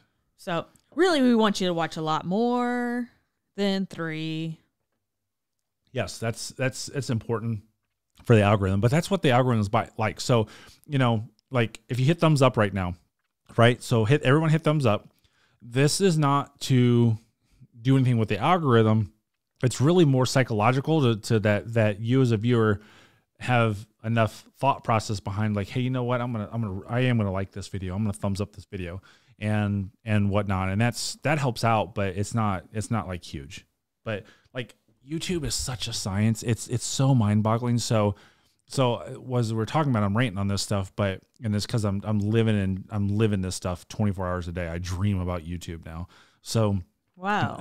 So instead of dreaming about me, well, you're kind of like, you're dreaming about YouTube. Well, I mean, you're right here, on my chest until you like roll over. No, that's until the dog gets in between. So, but like the analytics on YouTube are like so absolutely crazy, and you just have to live and die by them and learn by them and all that stuff. And it's just insane. So I upload videos based off of what I think is going to happen, how many views it's going to get and stuff like that. So I've always wanted a daily upload. And I have enough content to daily upload, but how long can I keep up that? It's a lot of work to recreate all these content, all those videos. And now I'm like 2 to 3 hours just planning a video before I pick up a camera. It's crazy. That's why we have a second channel. Yeah. You can daily vlog and put it on 2 different channels. I like this question just because we did talk about the spring market update. It says, I see used cars are holding more value right now. Should I go used or new? I'm upside down, but I can put half the money I'm upside down on to help out. Say that again. I didn't. So basically, they're upside down on their current vehicle. Mm-hmm. They want to get a new vehicle, new to them. Mm-hmm. Should they go used or new? And they can put half their negative equity down. So if you got half your negative equity, and I would say if you got $4,000 negative equity, you got $2,000 down. If you got $10,000 negative equity, you got $5,000 down. It's a different scenario. But in my opinion, I don't think you should roll over more than $2,000 negative equity. And you got to look at true actual cash value versus what your payoff is. And dealers will play games, right? They'll be like, oh, we'll give you $10,000 for your car when it's really worth $8,000 and you have $12,000 payoff. You still have $4,000 negative equity, even though they told you that it's 10 and 12, right? And the reason why that is because they're making that money up somewhere else. They're charging you too much for the vehicle that you're buying, stuff like that. So that's why I like to work like real, true, actual numbers, and why it's so important for you to ask the question, would you just write me a check for the vehicle? I'm not going to buy yours. And if they say yes, then perfect. You have actual cash value, or they're giving you way too low for it, but that up front. And then secondly, you're working with an honest dealer. But I don't think you should go over $2,000 negative equity. And I kind of mentioned that earlier. My daughter wanted to trade her car in, and I'm like, nope, you can't do it. You got too much negative equity. And I'm like, and I think I told her she needs $5,000 or $6,000 down, which was high for her, but I know how she is. So I tell her high, and if she says, well, I got $4,000 to put down, then we would have a different discussion. Well, Penguin Knees says, I'm upside down 10K. I have 5K to put down. But the other part of his question was, should he buy used or new? So new, it's depends on the used car, and depends on it. But new's going to carry more negative equity than used, because used is going to do it on 5K. You probably can find the right vehicle. But in my opinion, and this is not a car salesman opinion, right? This is a financial opinion, which kind of sometimes gets me in trouble with people. And it just got me in trouble at the end of December. So, in my opinion, don't trade. If you got $5,000 down, take the $5,000, pay down the vehicle, and just keep working to get in an equity position, and then go in and buy the car you want. Used cars right now are so high that everything is high right now. Used cars, new cars, everything is so high. And it's going to take probably all year and into next year before it comes down. If you've got a good, reliable, dependable transportation, then don't change. Just stick with it. But if you have some type of huge life change that you need a different vehicle, do it. But, $5,000's not bad, but I'm still stuck in my $2,000 negative equity. I'm gonna stick with that. Okay, let's go to Michael's super chat. Yes. What rate do you think I could get on an 84-month, 7-year loan with 800 credit score? loan value of $55K on an $89K value. Okay. Yep, I got it. I understand. So you probably can get something in the 4% range, like high fours, 4.9, 4.54, something like that. And I use 4.54 as that's kind of an odd number because I've seen that on 84 months with this almost exact type of scenario. But you want to really want to look at, okay, can I get in a 3% range on 72 months compared to 4.54 or high fours on 84 and see what your payment does, right? So definitely shop that because it may not be much of a difference. So if you, I'll get the payment calculator out here. So if you are financing $55,000 and you're doing 84 months at 5% interest rate, which would be high fours, right? Your $777 payment at a 4.5%, you're $765. So there's only $12 difference there, right? So let's just stick with 5% on 84 months. So if we go 72 months and we can get a 3.5%, that's $848. So you got to decide that is $777 is a $777 payment versus an $848 payment worth going that. That's $70 a month. Most people, $70 a month is a lot of money. So that's where you want to look at, but probably in the high fours is what I would say on that. So not very many banks do 84 months, and they feel that their risk is much higher, so they're going to have you a higher interest rate, even with an 800 credit score. But 4.5% would probably be best. And listen, I'm always willing to be proved wrong. I can't make decisions for banks. So if you know going in that, hey, I'm going to be in the 4% range and the bank comes back at 3.99, woohoo, right? There's no reason to come to me and say, I told you so, I did better, right? I'm going to be excited for you. I'm going to be ecstatic for you because the last thing I want to do is be on here and tell you, oh, you could get something in the 3% range. And then you're like, well, Mike, I got 4.54 rate. You were way off. I would rather be way off on being high than being too low, because I think my credibility is much better if I tell you high and kind of put a caveat out there that, hey, listen, it's not science here. I can't get, or it is science here. I can't do what the bank determines, but yeah, so it's just kind of complicated, but it's easy at the same time, if that makes sense. Okay. Appreciate the super chat. Let's go to this one. D-Town Pyro, and I love the name. Wants to know basically how much his trade is worth. He has a 2017 Cruise Hatch RS Premier with 26,000 miles. Okay, I can answer this. I mean, I don't know if you need to know about the sun and sound packages or that stuff, or the interior color. 2017. What year's onions? A 19. 19. Her 17 was a lease. Yeah, we traded her 17. I would say that car is worth $11,000 trade-in. Okay, well, there's the answer. It's a short answer. I know. You better go on the next one before I start going I haven't off. even looked for another question, and you're already done. Okay, somebody says. Oh, Michael said he's going 72 month then. So yeah, I mean, it's $70, right? So, but at the same time, I'll say this, that, hey, obligate yourself to the lower payment. I'm not a fan of 84 months. Obligate yourself to the lower payment and just pay it off. Just, keep paying $800 or $900 a month and pay it off sooner. But I'm not a fan of 84 months. I think there's too much risk on 84 months when you do that. 72 months is a little bit of risk. Oh, I got the camera on you. A little bit of risk. And 60 months is like perfect. So I know like all the gurus out there, right? They tell you 48 months is the best. That is the best, but then we wouldn't be able to afford any cars at 48 months. Okay. Our next super chat, Alan asked, are you done recording podcast? That's a good question. What do you think? What do you think's the answer?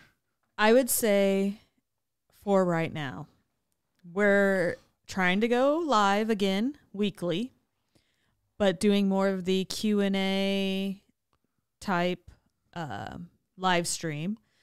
And it it got so mind-boggling and so much work.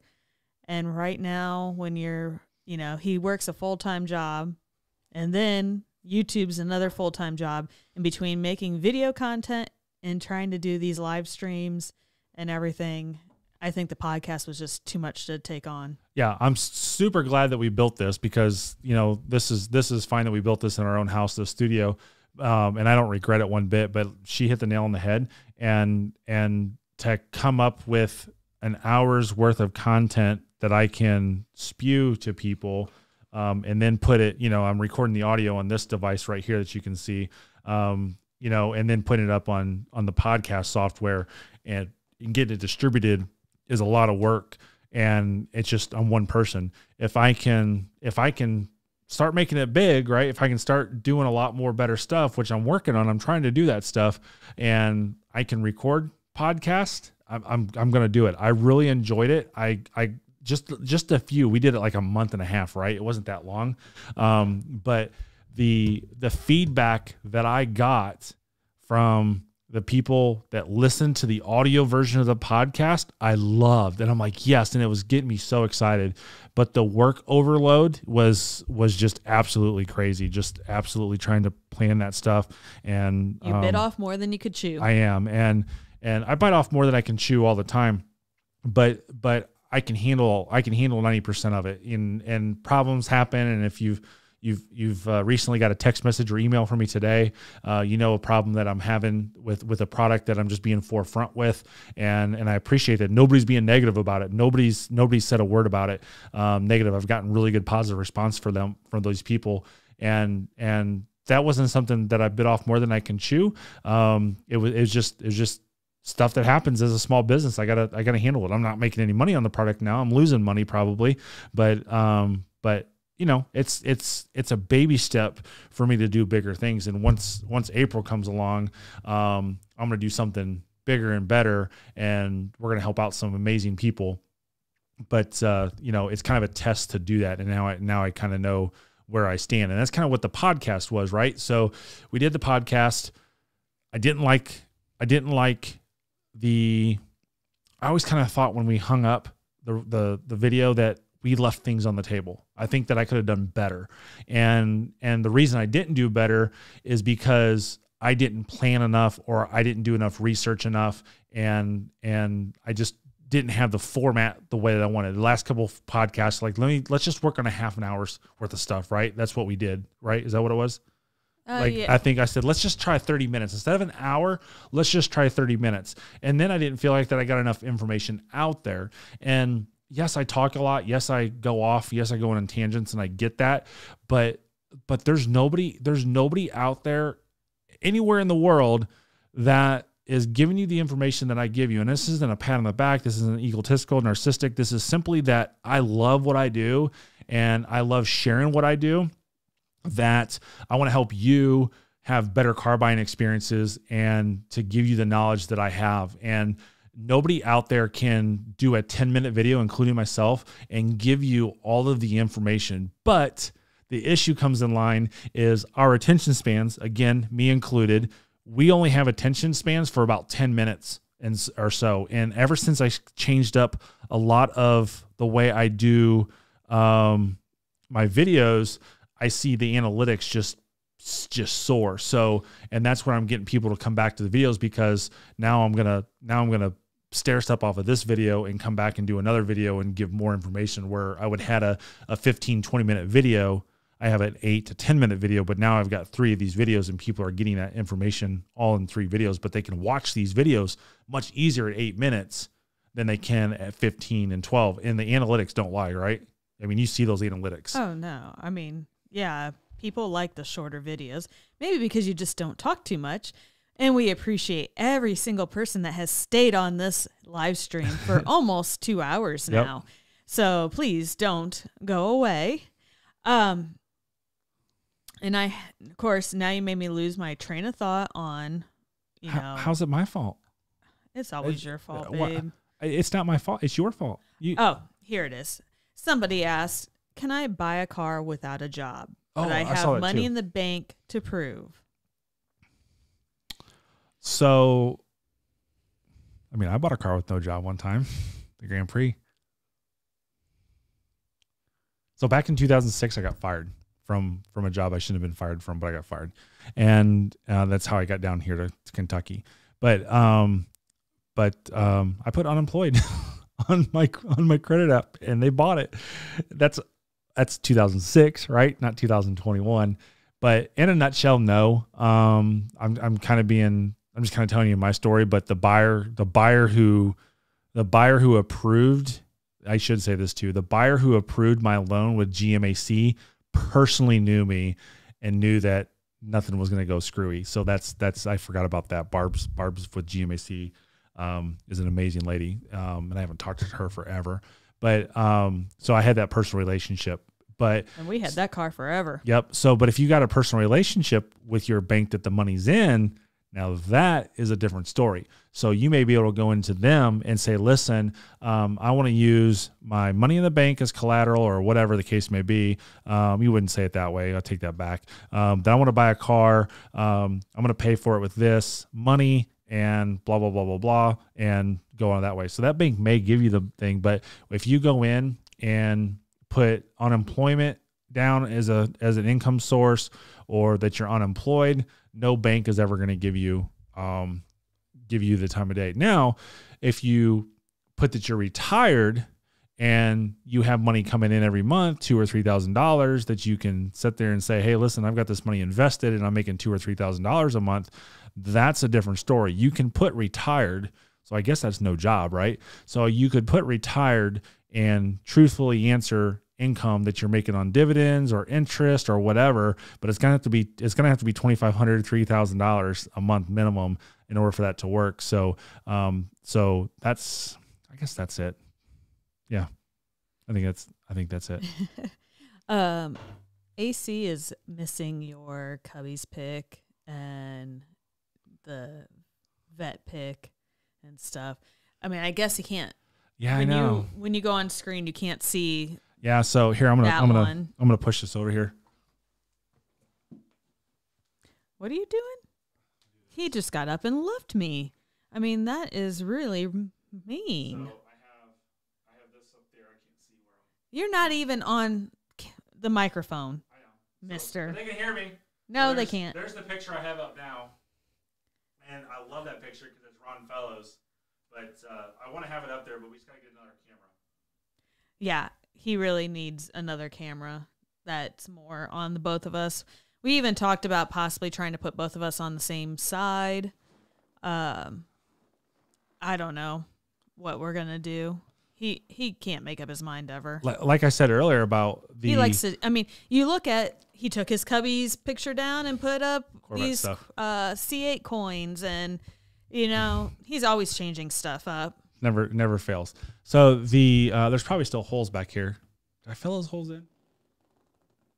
I don't think you did. I did. No, I did. They're painted too. I did. Oh. I did fix them before. I had 4 big holes up there. Yeah, because we had that Louisville Chevy dude. Steven, who's C8 customer, gave it to me, and it's over here now. But yeah, so it's I'm always changing things up. I want to do better. You know, it's like this table takes up so much space, and I probably could go smaller table, but over here off camera, I've got a bunch of stuff as well. I mean, this doubles as your desk. Yeah, this is my desk and my we have to buy you a desk still Yeah. to put in this room so that you can have a separate work area Yep. and everything. But I'm gonna answer this question before Michael's. So Jake says, is certified used worth the extra money? No. Certified used is a ripoff. I'm not a fan of certified used. And my dealership thinks the same thing, but I've been like, I don't want to do a video on it because I don't want to piss GM off. And the likelihood of them seeing this part of the video is low, but if they see it, oh well. But certified used has gotten so out of control from the manufacturers. And the reason my dealership decided to stop doing it is because a 30,000 mile Chevy Traverse would come in and we would have to put $1,100 worth of tires on the car because it was this much under the manufacturer's minimum requirements for tires. And there's nobody in this world, zero people, and I don't ever say always, never, everyone, but there's nobody in this world at 30,000 miles on a Chevy Traverse that you go out and spend $1,100 on brand new tires because they were at 48% life. It just doesn't happen.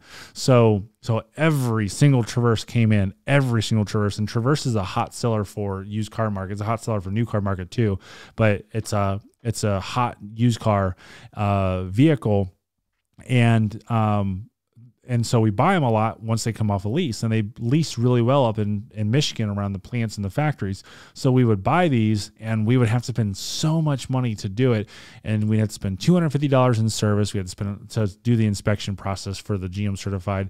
We had to spend $500 on the warranty part from GM. And next thing you know, we're $3,000 into this vehicle, and we haven't even tried to offer it for sale yet, just to recondition it. So in my opinion, no, it's not worth it. And the warranties that you get doesn't do the cost. And you're like, and manufacturer or dealerships will be like, well, if you buy an extended warranty, it's cheaper with a certified used. But no, it's not, because you're spending that extra money on the purchase price of the car. So we stopped certifying cars about 5 years ago now. And we were like number 3 in the region. We were a huge certified used dealer, and we stopped doing it, and nothing but good things has happened. Our profits have went up.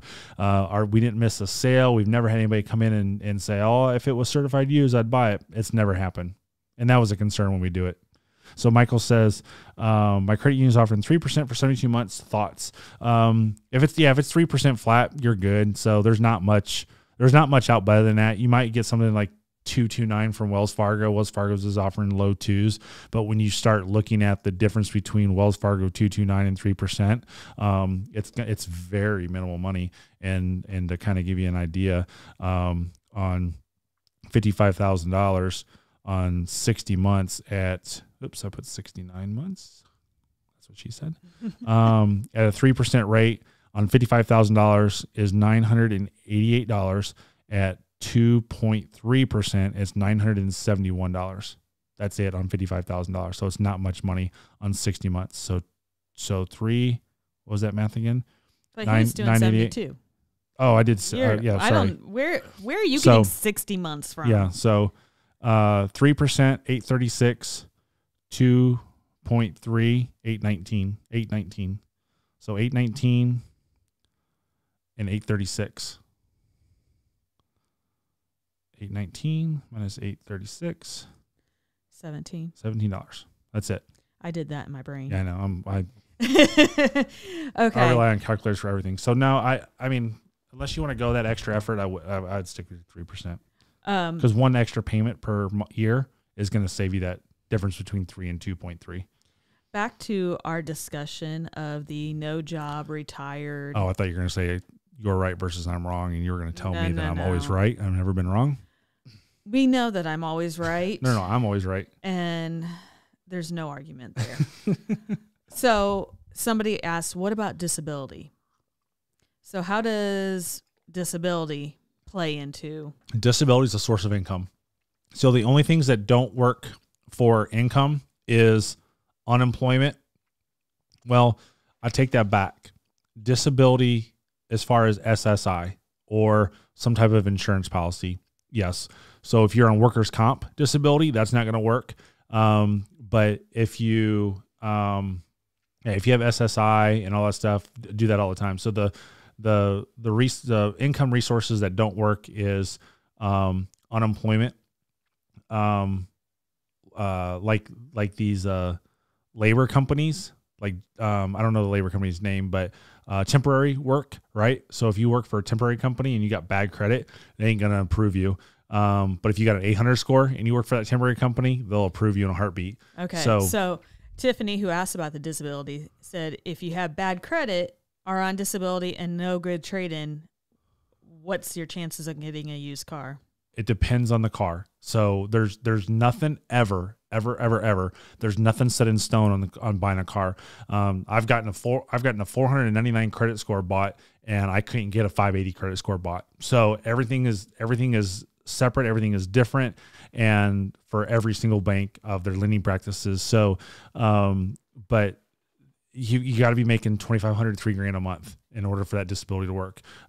Big down payment, good cosigner, and you'll be good. But it's difficult. It really is difficult. So the biggest thing is make sure you have your award letters available to you.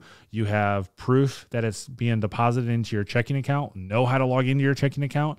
Make sure your driver's license match. Make sure your address. Guess what? Huh? You have a video. Oh, yes, I do. But yeah, if you just go on YouTube and how to buy a car with bad credit and put Chevy Dude behind it, it'll pop mine up first. But that's like the biggest thing that causes issues at the dealerships is you can't log in your banking account.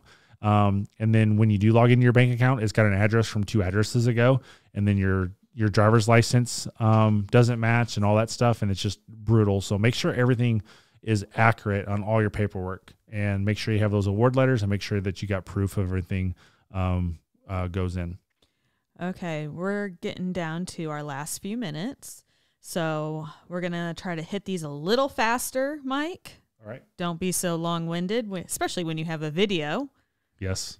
Paul wants to know, when's the best time to buy a 21 Suburban? Right now. As soon as you can find one. Yeah, if you can find one, do it. So like we've got a bunch of them coming in, and they're all being sold before they hit the ground. So if you go to a dealership and they don't have any, go in, talk to a salesperson, and what do you have coming in available, and buy what they've got coming in available, because you're not going to find one.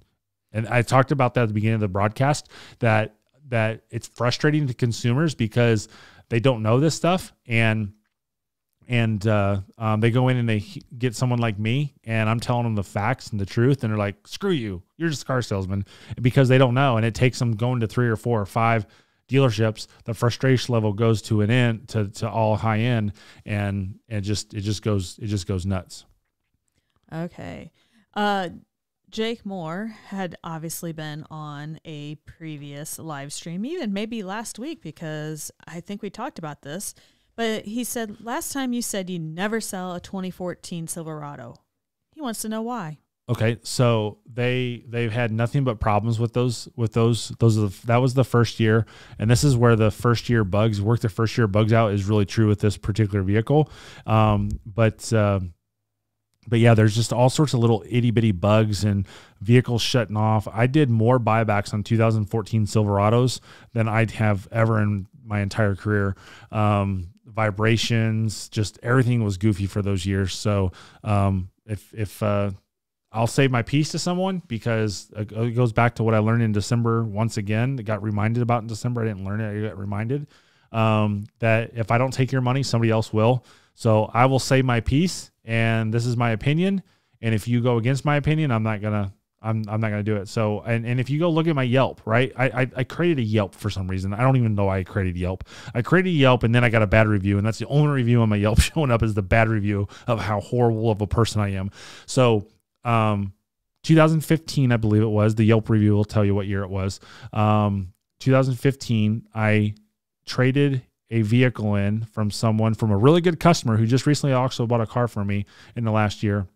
They had a 14 Silverado that had nothing but problems, and we allegedly fixed it. The customer who bought it signed a form saying that there was goodwill money given on this vehicle, and for whatever reason, that was oblivious to him, and he had the same problems. And I told him this stuff, but he wrote a negative Yelp review on the situation, and so once I got that negative Yelp review, and I never sell one of those trucks again unless like someone's like begs me to buy it. So just because I'm scared of it, I don't want the reputation of selling bad cars. That's, I'm not a perfect human being, but at least I try. And that being said, that the person who wrote that Yelp review wasn't very honest with my dealership either, because he worked right with the owner of the company, and I found out that he had actually traded that vehicle about a week before, and he was still trying to get cash out of the owner because he was saying that he was suffering losses, and he made up a story about the vehicle being on the side of the road. That might have been a true story, but it didn't happen that week he made it sound like. So yeah, so there's so many negatives in my head about that year. So that's why I was like, I'm done, not doing it again. Okay, we have a super chat from James Wright. I have supplier discount. when should I bring this up? Bring it up right away. So supplier discount, first responder discount through the end of this month. You have, how do they call it? I don't know. I don't. Yeah, see it's like doctors, nurses. Maybe they don't call it. Maybe they call it first responders. I don't remember what they call it. But to the end of this month, if you're a doctor, nurse, working at several things, even a veterinarian gets this. This is crazy. I was looking at the rules yesterday, helping a fellow salesperson out. They get supplier discounts. So it's best to tell them you have supplier up front, because it's the second best way to buy a car outside of being an actual employee of the factory. So bring it up right away. It'll save you a lot of hassle, because they can only sell the vehicle at one price. They can't negotiate. The only thing that you can negotiate is your trade. Okay, and we're going to end on this last one. Oh, Jake said frontline. That's probably what you're thinking. Frontline or essential workers. Something like that. But we're going to end on this last one. And guys, if we did not get a chance to answer your question, we apologize. If you want a guaranteed answer, Super Chat is always the way to go. But we're going to end on this last note. It's almost been 2 hours, and Mike will talk a little while on this one too. So I think we should do a 12-hour Lime stream. You said this last week. I don't think you can handle. It would have to be a Sunday. Yes, because that's the only time we have 12 hours available. Just bank out 12 hours. Otherwise, you're just going to watch me sleep and just do it. And it actually be 11 hours and 59 minutes, because something happens goofy. Daryl taught me this. Something goofy happens at 12 hours, so it has to be 11 hours and 59 minutes. But we'll still title it 12 hours. Yeah. I don't know. I don't know if I could handle 12 hours of talking to about this stuff. Oh, okay. I thought well, I was going to be mean and say, talking to you, but then I remembered people don't like us being ourselves sometimes. So, Dennis asks, how do I get in touch with the Chevy dude to buy my new C8? 𝘊𝘢 Really simple. I don't have to talk. You thought I was going to talk about this a long time? Well, it's really simple. But also going into the fact that it is an 18-month to 2-year lead time. You just talk about it. Go ahead. Oh, I get to talk about it, and you put me on screen, which makes me even more self-conscious. Thanks. But okay, I'll just mute you. No, you're muted. You're just going to screw all this up, and I don't want my business screwed up. Okay, you're unmuted. Well, then you better fire me from everything. Your YouTube get out of my house. Your what else do I do for you? Oh, if I get 2 thumbs up, I'll taking fire your her GM test. right now. Oh wait, never mind. You're not fired. I need my GM test taken. I mean, GM, no, she does not log in and take my test. Nope. Yeah, I have the product knowledge down more than you do. You wait till the car comes and sits there. AC says, don't forget about those tomahawk steaks. Yes, that's getting cooked up on Sunday. Maybe he'll be nice and put a picture up on the community page or on I'll do a community Instagram or something. something. People who aren't here, they're like, what a jerk. He's flaunting his tomahawk steak or something. I don't know. It's like it's funny reading comments that people just watch my videos once or whatever, and they don't watch them and whatnot. But anyways, how to buy a C8 from me is it's really simple. Just go to ownac8.com, OWN, the letter C, the numeral 8.com, and just put down $1,000 deposit, and then just sit back and wait. And one day I'll text you and say, hey, great news. It's time to order your C8. Here's a private link to my calendar that schedules 30 minutes with me. And this is the link to tell me what you want on your car. And it's that simple. And it literally is that simple. Like there's so many things out there that maybe I'm going to rant. Damn you. See, I told you it wasn't going to be quick. There's so many things it's out already there. 9:30. I know. There's so many things out there that people are just making things difficult. And I don't want to be, if I have to make it difficult for you, that means it's difficult for me. And I'm not making things difficult for myself. I promise you that. That's why I developed the website. That's why you make things difficult for me all the time. That's intentional and a lot of fun for me. And I have a secret book that I like. Oh yeah, I just did that. This is 6 points. So I have a point system when I make things difficult for you. So and I'm winning. So but yeah, so I really try to make it simple. And then what I do, and anybody who's got my who's on the C8 list now or has bought one in the past, Dave Beast here, healthcare professionals. That's the technical name. So the shit, I forgot what I was talking about. So I just don't want to make it difficult. Anybody who's on my C8 list know that I try to update once a month, and even if it's not much, it's just like, hey, listen, I'm here for you. I haven't forgotten about you and whatnot. And at the end of the videos, I'm like, please don't respond to me. I send these videos out to 700 people, and 700 people text me back. Oh my god! And then people get pissed off because I miss their texts. And they're like, I texted you 2 weeks ago and I didn't hear anything back from you. Oh, sorry. That was the day. Oh, I see what day you sent that out. I see what time you sent that. Yeah, I sent a text message to everybody, and everybody was saying thanks or whatever. So I've gotten to the point at the end of the videos, like, please don't text me back. Thank you. I really appreciate it. I know you're thankful, but please don't do it because it ruins my text message threads. So, but it's like I'm really laid back and really simple, and people who hate me because they see me on the internet, they just don't know me, and that's why haters never affect me, because it's like you don't know me, and there's a car group here in Louisville, and they absolutely hate me, and it's hilarious. And anytime that I talk to somebody who I think is anywhere remotely in that group, like I talked to somebody today, because I'm getting pictures of a vehicle. Professional pictures of the vehicle, and I would assume that he's in that group. So I said, I told him to, like, listen, like, unbeknownst to what you think you know about me, unbeknownst to what you read about me, here's what you need to know about me from me, not from someone else. And I said, I'm really laid back, I'm really easygoing, and like, I'm not a micromanager. Like, this is what I want. Boom, boom, boom, boom, boom. If you do that, we're good to go.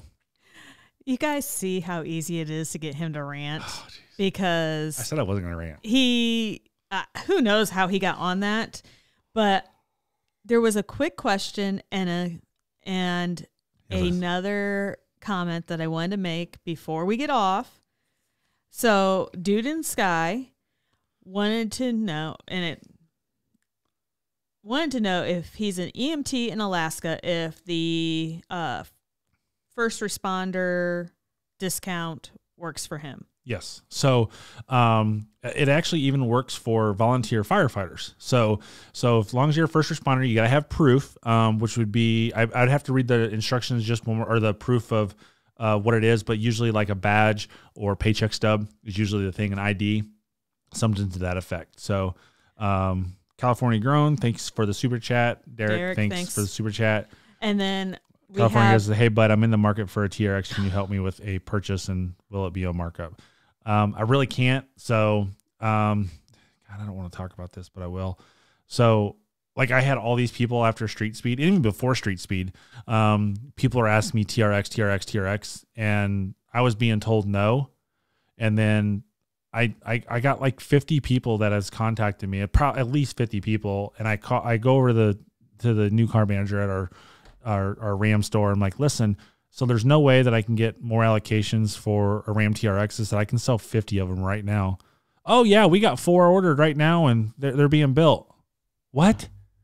You told me that there was none. So I just kind of like just washed my hands of our Ram store. I'm just like, I'm tired of dealing with them. They're morons. I said it earlier. I don't care if Mr. Bachman's watching this.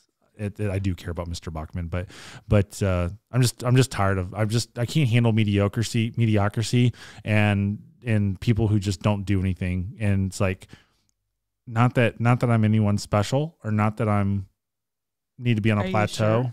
Sure? I'm special, but not like anything special. Right. Exactly. But to communicate with me would be a great business strategy, because I have this following, right? I love what I do. I have passion for what I do, and I want to share with what I know to people, especially in the car business, because nobody looks at me and says, I like that guy, if they don't know me from YouTube or social media, right? But if I go on an airplane, and I don't tell people I'm a car salesman, and I don't tell people I'm a YouTuber, because they just talk my ear off. I tell them I'm an insurance salesman, and And then I say, how's your insurance? Do you need insurance? And the next thing I know, they never say another word from me. And because you realize you got into another I know. rant. So I wish I could help you. I've had like 50, 60 names wrote down, and just, it's too much of a hassle over at our Ram store. So I can't, it sucks. I wish I could. And Ram did a really good job. I love working with the people at Ram. They did so good for me in street speed, and I got such good communication from them, which I was really shocked that I got great communication from them, since I'm the Chevy dude and I don't get this communication from Chevy, but they helped out so much. And I feel bad that, you know, I didn't overpromise anything, but I told them that I would do more videos for them and I would do things for them and stuff like that. I'm not fulfilling that promise. I'm not going to let them down, but it's just like, you know, it is what it is. Email address, info@burntRubberMedia.com. That's the email address that'll get to me. I don't look at that much, but I have other people who do, and they'll get the information to me. But info@burntRubberMedia.com. Stephen Rapp, do the 12-hour. We're not making this a 12-hour live stream tonight. He says, do the. Your son is actually still waiting. Oh, is he? I think. Oh, yeah. I didn't know that. I mean, last do time the I looked, 12-hour his would car be was still awesome. here. Like people in glass cages winning a prize.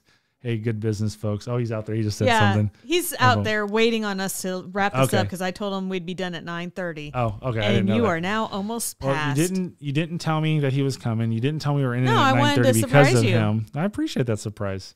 So we'll think about the 12-hour I want to do it. live It'll be stream. fun. I think it'll be fun. We'll see about that. But guess what, guys? We will be back next weekend. Friday or Saturday? Friday or Saturday. We don't know. Saturday did really well last week. We had a lot of people on. We got about the same amount of people on now. It's a little bit lower. So we're going to probably test out next Saturday and see what it's like. And we'll go from there. So thank you. Appreciate you. We'll see you next week. What is that?